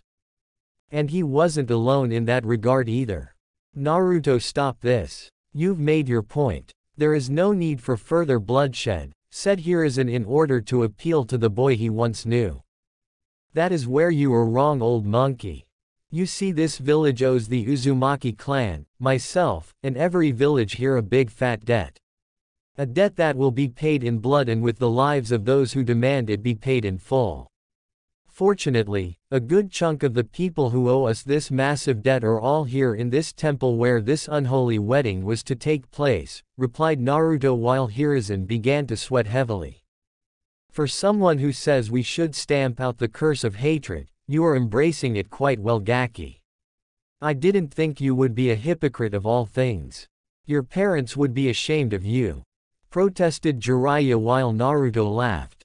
Really? This coming from the man who forsook his own godson. Who left him to the whims and machinations of the village that hated him. Of course, what would I expect from a man who betrayed his own teammate years ago by having her lover Dan and her brother Naoki killed, replied Naruto with Jiraiya jerking his head back like he had been hit. What? Asked Jiraiya nervously. Come now, Jiraiya. Don't deny it. We both know you and Danzo each had a hand in the death of those two. Dan's mission at the time was top secret. Few knew about it, yet he was ambushed all the same by enemy shinobi in the end. How do you think that could have happened? It couldn't have happened, unless someone on the inside made it happen so Tsunade wouldn't marry Dan in the future. That someone was you, Jiraiya, replied Naruto with Jiraiya sputtering some kind of excuse. You have no proof. Jiraiya eventually protested. Now you see, that is where you are wrong. After I helped out the Tsuchikage with the issues surrounding his granddaughter, he decided to give me some information about that moment in time. You see, Iowa shinobi were indeed the ones responsible for killing Dan during that secret mission, but they would have never known about him actually being a Konoha shinobi had they not been tipped off by one of your spies from your network. Your spy tipped them off on your orders, Jiraiya. I have seen the proof myself. And just so you know, Tsunade and Shizune have too, replied Naruto with Jiraiya going pale in the face to the point where he could have been mistaken for Orochimaru. They know, whispered Jiraiya fearfully. I also know it was through your spy network and Danzo's machination that her brother, Senju Naoki, died during his mission too. Though why you got involved in that mess is a bit of a puzzle since you gain nothing from the boy's death. So why help Danzo kill the boy in the first place? Questioned Naruto with Jiraiya glancing at Danzo. I helped because the bloodline limit of the Senju was dying out. Tsunade couldn't use it and Naoki was questionable at best. They were the last two Senju in existence without the Mokuden bloodline to back it up. Orochimaru and Danzo approached me and Hiruzen about the possibility of keeping the Mokuden alive through those outside of the clan via human experimentation. Basically, blood splicing Senju blood with other people to give them the ability to produce the Mokuden that Hashirama could use, if not the sweetened skills Tobirama himself had. We had some of Hashirama's blood and cells on file for possible use, but they were old, and slightly decayed from being in the cold storage unit for so long. Orochimaru theorized we could rejuvenate them if mixed with blood of someone who was a direct descendant of his line. Nawaki was the only option since tests showed Tsunade's ability to use it was dormant as a recessive trait. By mixing the power behind the old blood of Hashirama with the new blood of his grandson Nawaki, Orochimaru believed we could bring about the maximum potential for the Mokuton to come out in a test subject, replied Jiraiya while Naruto shook his head. And in all the illegal experiments done to people, only one person survived the process in using the Mokuton. Even then, it was a shadow of what Hashirama himself could have done at his weakest. All he could do was the standard Mokuton. He didn't even have the ability to suppress a Biju like Hashirama could with his own bloodline, remarked Naruto while Jiraiya flinched. I know. And I'm sorry, replied Jiraiya before Killer Intent shot down at him from above and he slowly, if not fearfully, looked up. Sorry. You're sorry. Clearly you're not sorry enough, exclaimed Tsunade, who had leapt from her position above, having heard everything, and descended down on Jiraiya. Oh shit, whispered Jiraiya while seeing an angry Tsunade in full-fledged Uzumaki clan ninja gear heading his way. And tore right into him with a single punch with the Toad Sage's body exploding when Tsunade made contact with his form. Blood, guts, bone, and flesh exploded everywhere while those around the impact zone were sent flying in the process. No one from Konoha could move, much less process in their minds what just happened, and those that could were actually quite scared. Tsunade, stop this madness. You are a Senju. Your grandfather and granduncle would not have wanted this, protested Hiruzen before he was grabbed by the woman and came face to face with her blood-soaked form. My family on both sides have been bled dry by this village. The Senju and the Uzumaki clans were always the first to defend Konoha and the last to gain anything in return from it. We didn't mind it since we loved this village and we were proud to fight for it. But we also expected that such loyalty and love would be returned by those we gave it to in the process. Give and take, sensei. You didn't give it back. You just took it and never once tried to return it, exclaimed Tsunade angrily at him.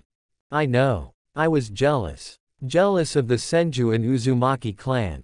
All that power. All those skills I could never hope to achieve. All within clans greater than mine. I was constantly in the shadow of both and I couldn't get around it. When the opportunity came to weaken or remove either clan from the history books and memories of the next generation, I took it, confessed Hiruzen while Tsunade looked even angrier. Yet you kept the Uchiha clan around. The traitors and usurpers of life itself, exclaimed Tsunade with Hiruzen wincing. They were next. Your granduncle planted the seeds of distrust years ago when he was the Hokage. Danzo and I merely allowed it to grow. After the Kyuubi attack, many were easily convinced someone from the Uchiha clan had something to do with it. Eventually, the Uchiha clan could not take all the resentment the village was actually showing them, and planned a coup against the village to take control. We used it as an excuse to use one of their own to spy and eventually kill off the clan to leave a single remaining survivor in the form of Uchiha Sasuke. We decided to keep the Uchiha clan alive because of their eyes being capable of controlling the Biju and the bloodline itself was more reliable in awakening than the Mokuton or the chakra chains some of the Uzumaki clan possessed, replied Hiruzen while his conspirators on the issue scowled at him for confessing this to Tsunade. And mold them into a clan you could control without them even knowing it. Inflate their ego, make them loved, and important all the while using it as a means to manipulate them into being your puppets, concluded Tsunade with Hiruzen nodding. Yes, was Hiruzen's simple reply. To think at one point I admired you. That at one point, I saw you as a second father to me when mine died. Now I see that you is just a crippled old man with delusions of grandeur, said Tsunade before she ripped the old man's heart right out and crushed it in her hands. Tsunade, you had no right to do that to Hiruzen, protested Kaharu angrily. Actually, we have every right. Which is why I think it's only fair, given Konoha's own version of providing us with such generous hospitality today at this wedding, that we in turn, give it back," replied Naruto before snapping his fingers with the sound echoing throughout the temple. And it was in that moment, all hell broke loose. Ninja from the other 4 shinobi villages, the Uzumaki clan, Hinata, and Naruto soon moved as a single entity. The remaining root nin around Danzo were killed, Homura and Kaharu were slain by Konan, and Nagato basically tore into anyone from Konoha that got in his way. Hinata herself had killed the fire monk when he tried to move to attack Naruto, while Naruto himself cut through the entire civilian council trying to flee for their miserable lives. In fact, many of the people from Konoha, who were slain in the temple, and not subdued, were in fact those who supported the actions of its leaders. The rookies nor their senseis were killed, though, since Naruto didn't want all of Konoha to die simply because of the actions of a few in high places.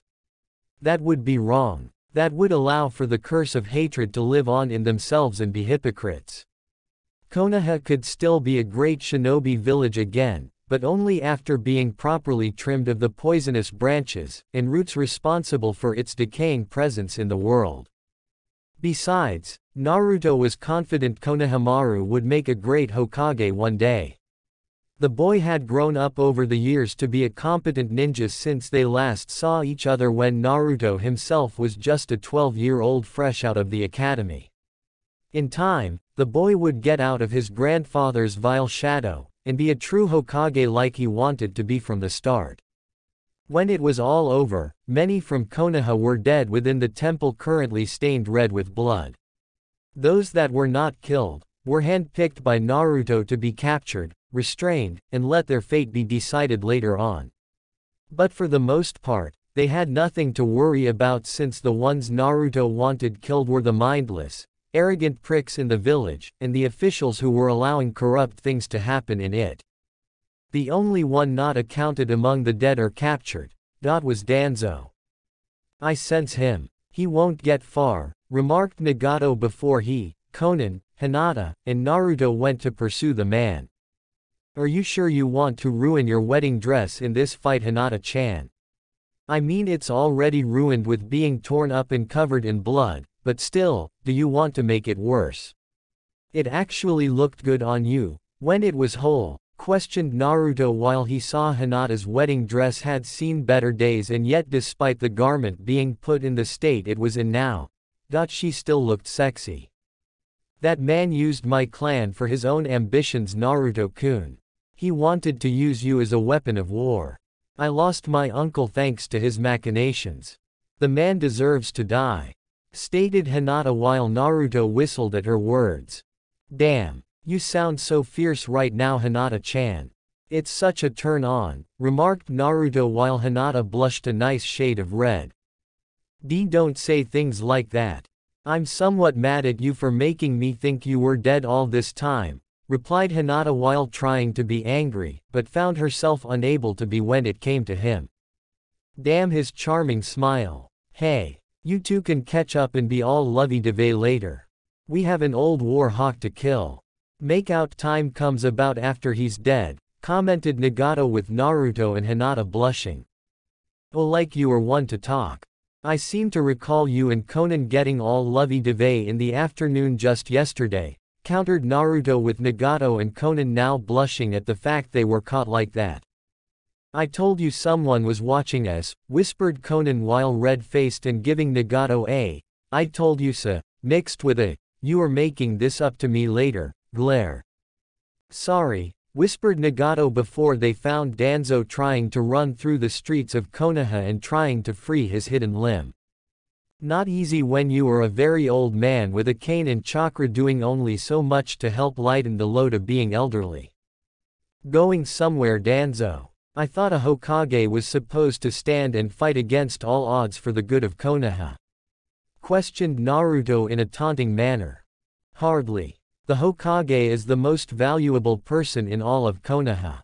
Only the Hokage can run the village, and therefore the Hokage must never fight unless absolutely necessary.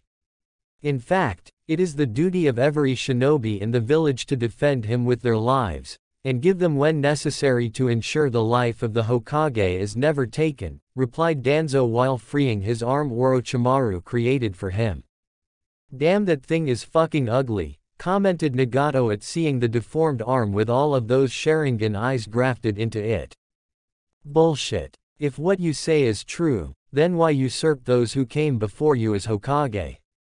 Why usurp the Sandaime, or my father the Yondaime Hokage? Don't bother denying it, Danzo. I know you tried to gain power in secret during both their times as Hokage. You even did it during the time when the Nadaime Hokage was still alive, countered Naruto while Danzo scowled further. Because none of them were worthy of being the Hokage. I was the only one.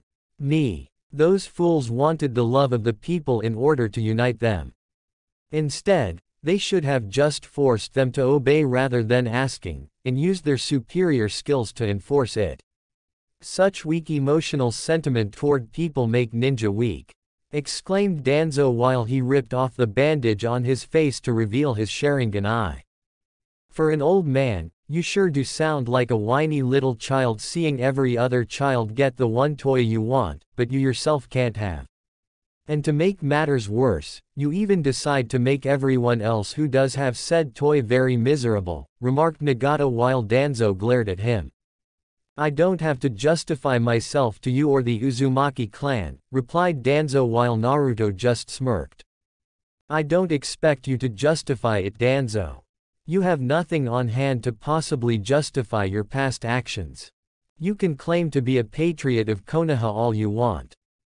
But we know for a fact, you did all the things you did for yourself. Not Konoha. Just you. You sacrificed everyone and everything around you carelessly just to stay alive a little bit longer. But what happens when there is nothing on your side left to sacrifice, but yourself? What will you do then, Danzo? Questioned Naruto while Danzo started to build up his chakra to use his various Mokudan jutsus taken from the Senju clan in order to combat them. Only to find his enhanced arm to be hit all over with Senbon needles and what looked like kunai made of bone. Sorry I was late, Naruto-sama. I was delayed by the remaining detachment of Root Nin you ordered me to kill, said Kimimaro while Haku appeared beside him as well. Nonsense, Kimimaro. You were right on time. Same with you, Haku. Good job with the use of your deadly precision with the needles and bone kunai on your part. As always, it is most impressive, replied Naruto with both bowing slightly at his praise. My Sharingan eyes. Each one on my arm was hit. I can't use the Mokudan jutsus or the Izanagi if they hit me with a lethal attack. Thought Danzo before turning to see Naruto walking toward him. I would have let Nagato and Konan kill you for what was done to them, but something tells me if we drag this out, you'll do something dangerous and desperate to kill us all. So I'm going to end this quickly so your backup plan doesn't even have a small percentage of success, remarked Naruto while sword in its sheath seemed to glow like it was eager to kill its intended target. You won't get the chance to stop me. I won't allow you to outlive me in this world. I am its one true god. I was meant to live forever and rule over everyone around me. Not you. Not the Yondaime. Not the Sandaime. Not Orochimaru or the Akatsuki. I was going to be this world's savior.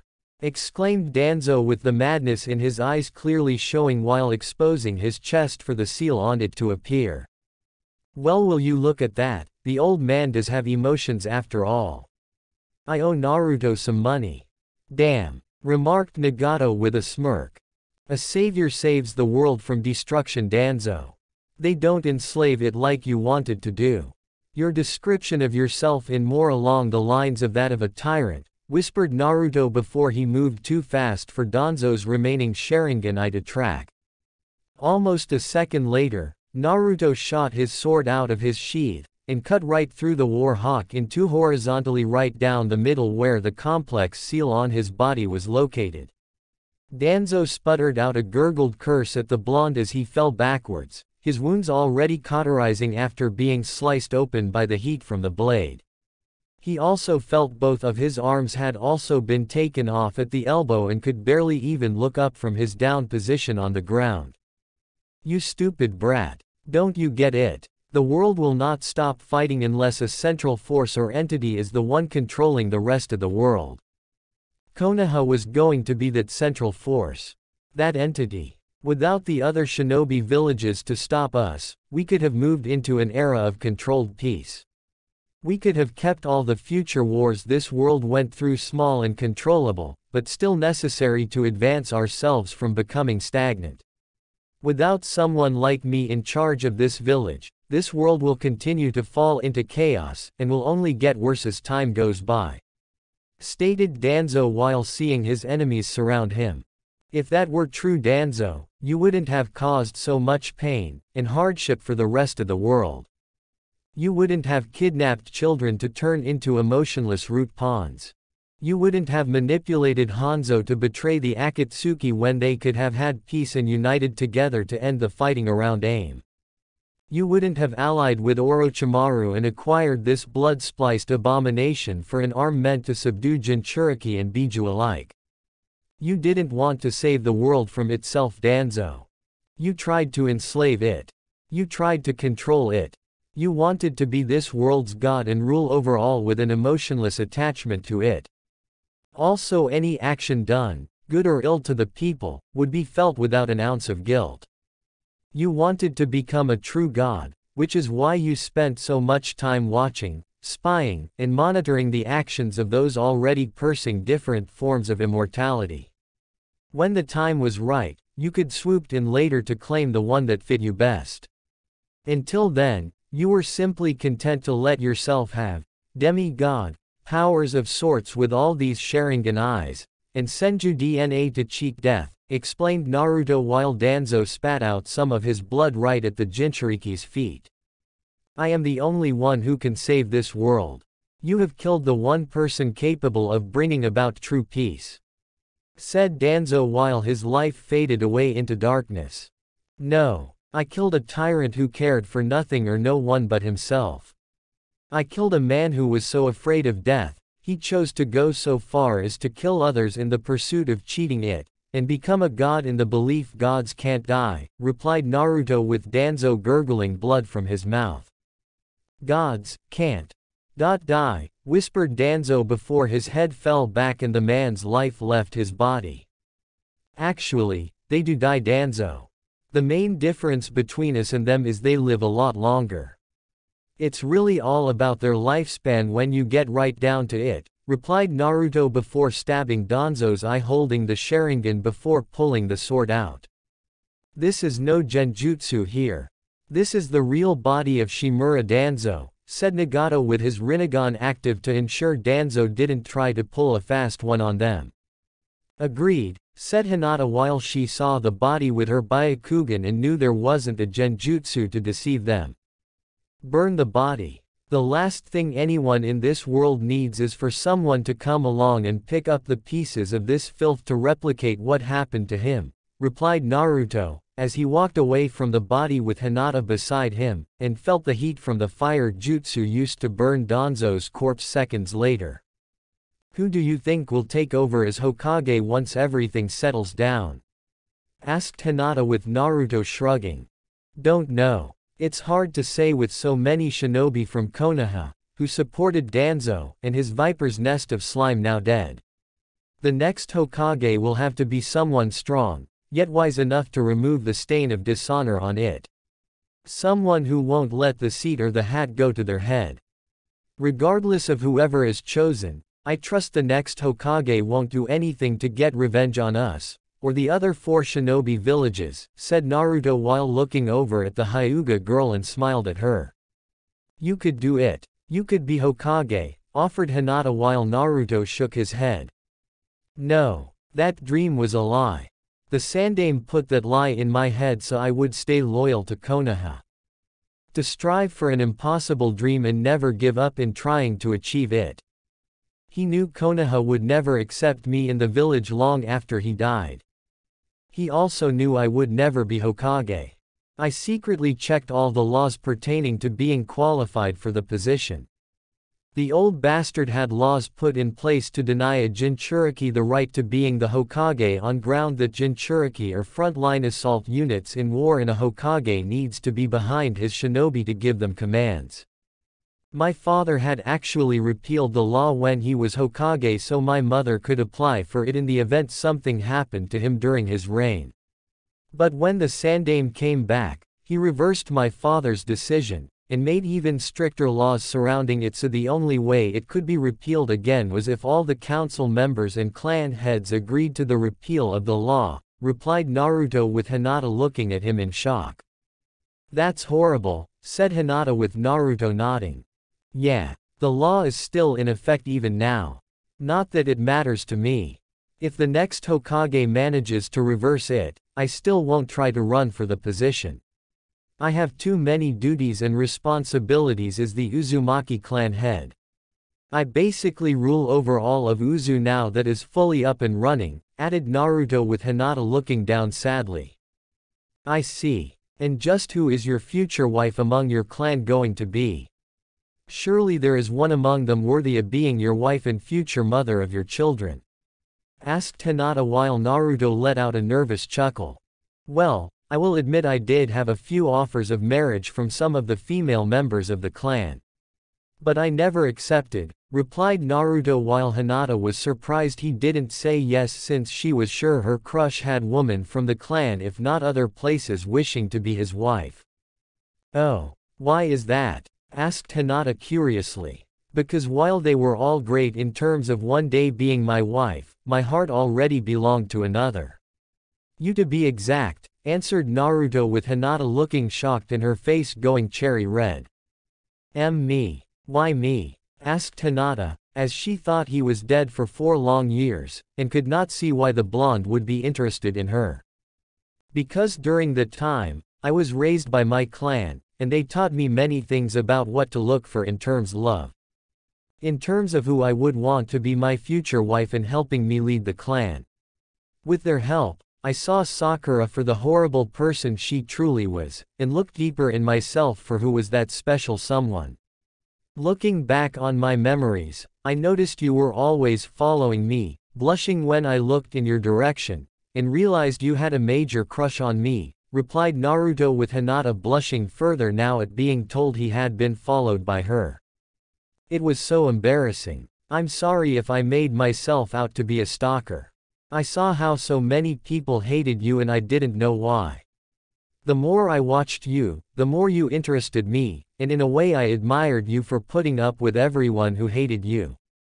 How you never gave up. How you kept on trying no matter how hard people knocked you down and tried to keep you down, said Hinata while looking like her former shy self now. Thanks. After all of that, I decided to do a little snooping, and following you on my own to see just how you would react to my death when the village broadcast it for everyone to hear. I was very flattered, added Naruto with Hinata blushing even further since he no doubt saw her more violent side when regarding those who badmouthed him.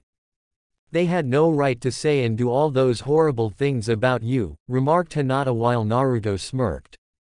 No, but it was refreshing to see that out of everyone in the village, you were among the very rare few who actually showed they gave a damn, replied Naruto before he grabbed Hinata's hand and gave it a loving squeeze. I'm not that special, whispered Hinata while Naruto gave her hand a loving squeeze a second time. Not from what I have seen. Come on, let's deal with the aftermath of this and go from there, said Naruto with the Hyuga beside him nodding. Epilogue years later. The years following the now dubbed Crimson Wedding, Konoha had slowly, like the speed of a glacier, finally managed to show signs of being great again. It had not been easy. Nowhere near easy. The village had a major black eye after Naruto had revealed Konoha's dirty little secrets that basically made them public enemy number 1 for the world after all the crap done by Danzo during his time as Hokage.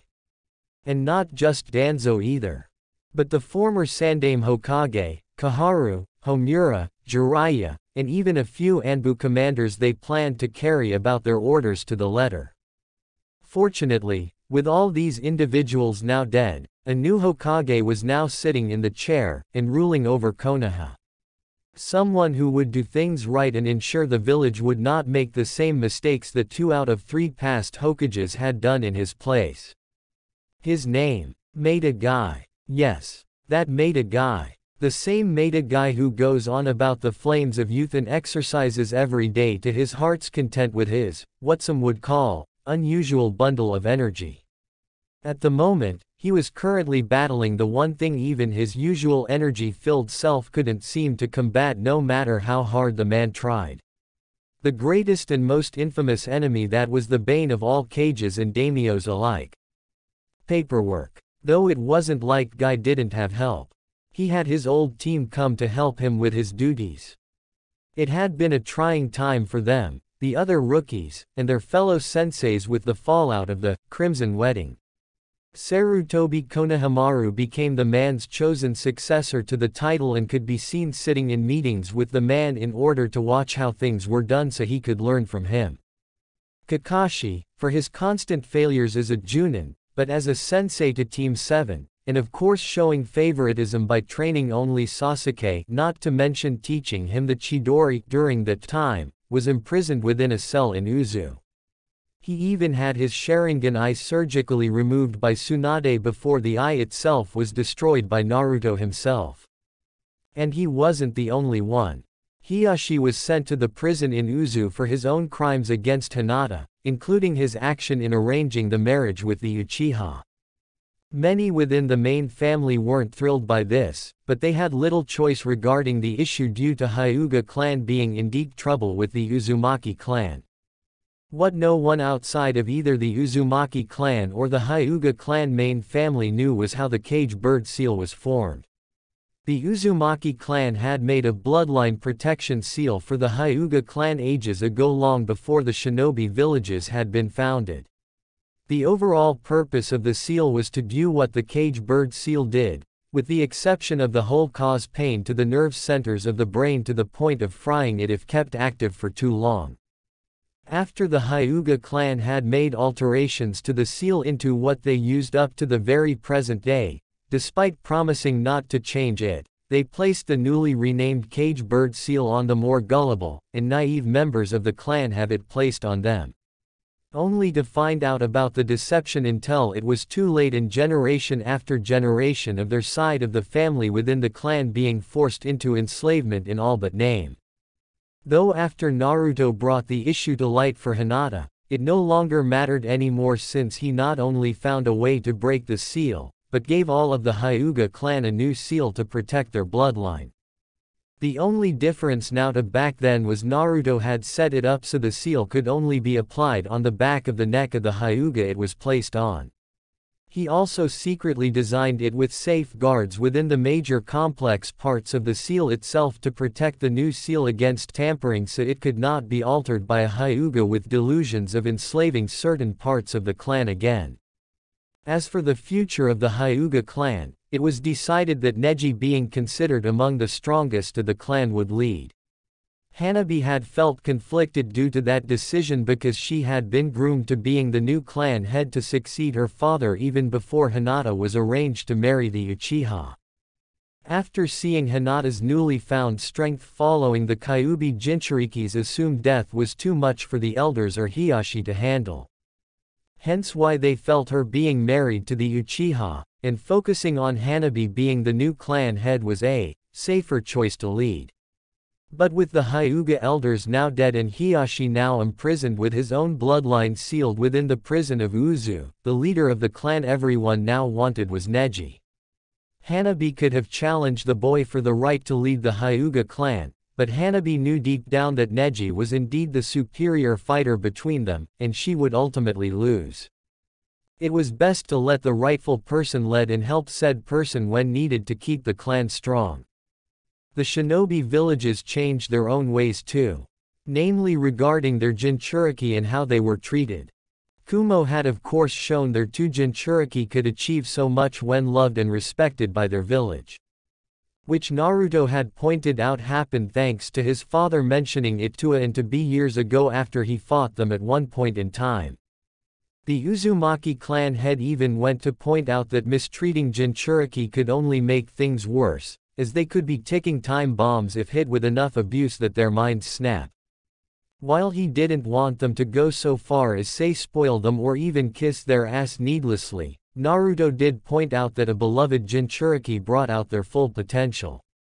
Namely due to them wanting to fight to protect their home.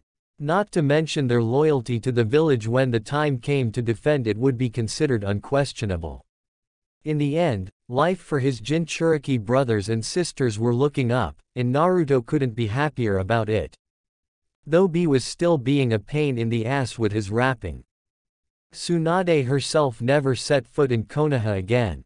Neither did Shizune. They took what they wanted from the Senju clan home and moved to Uzu. It was here that Tsunade had found love again with an Uzumaki and they soon had a child together. All thanks to the help of Shizune, who volunteered to be a surrogate mother using Tsunade's eggs she had frozen in storage when hitting 30.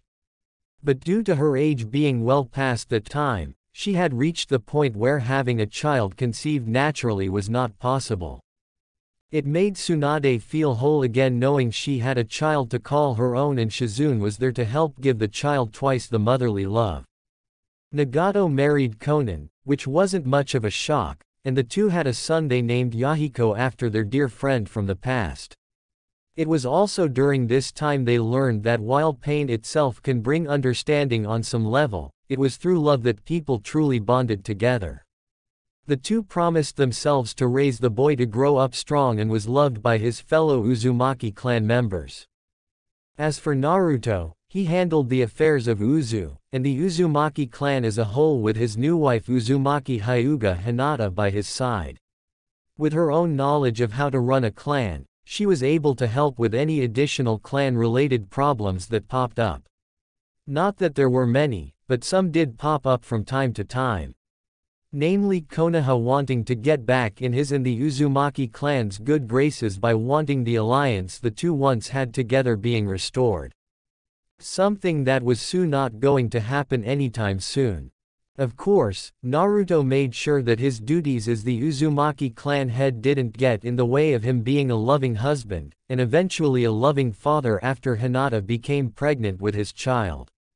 In the end, all was right in his world. His enemies were dead, he had alliances with the other 4 shinobi villages, and was now a family man with his clan to support him. And to think, all it took was for some power-hungry brooding emo for an Uchiha to use him as a human shield before throwing him off the bridge to die a watery grave. Naruto almost wanted to thank Sasuke for his actions back then, if the idea of doing so wasn't so stupid in the first place. The Uchiha clan was dead. Long live the Uzumaki clan. The true heir to the will of the Sage of Six Paths in wanting peace.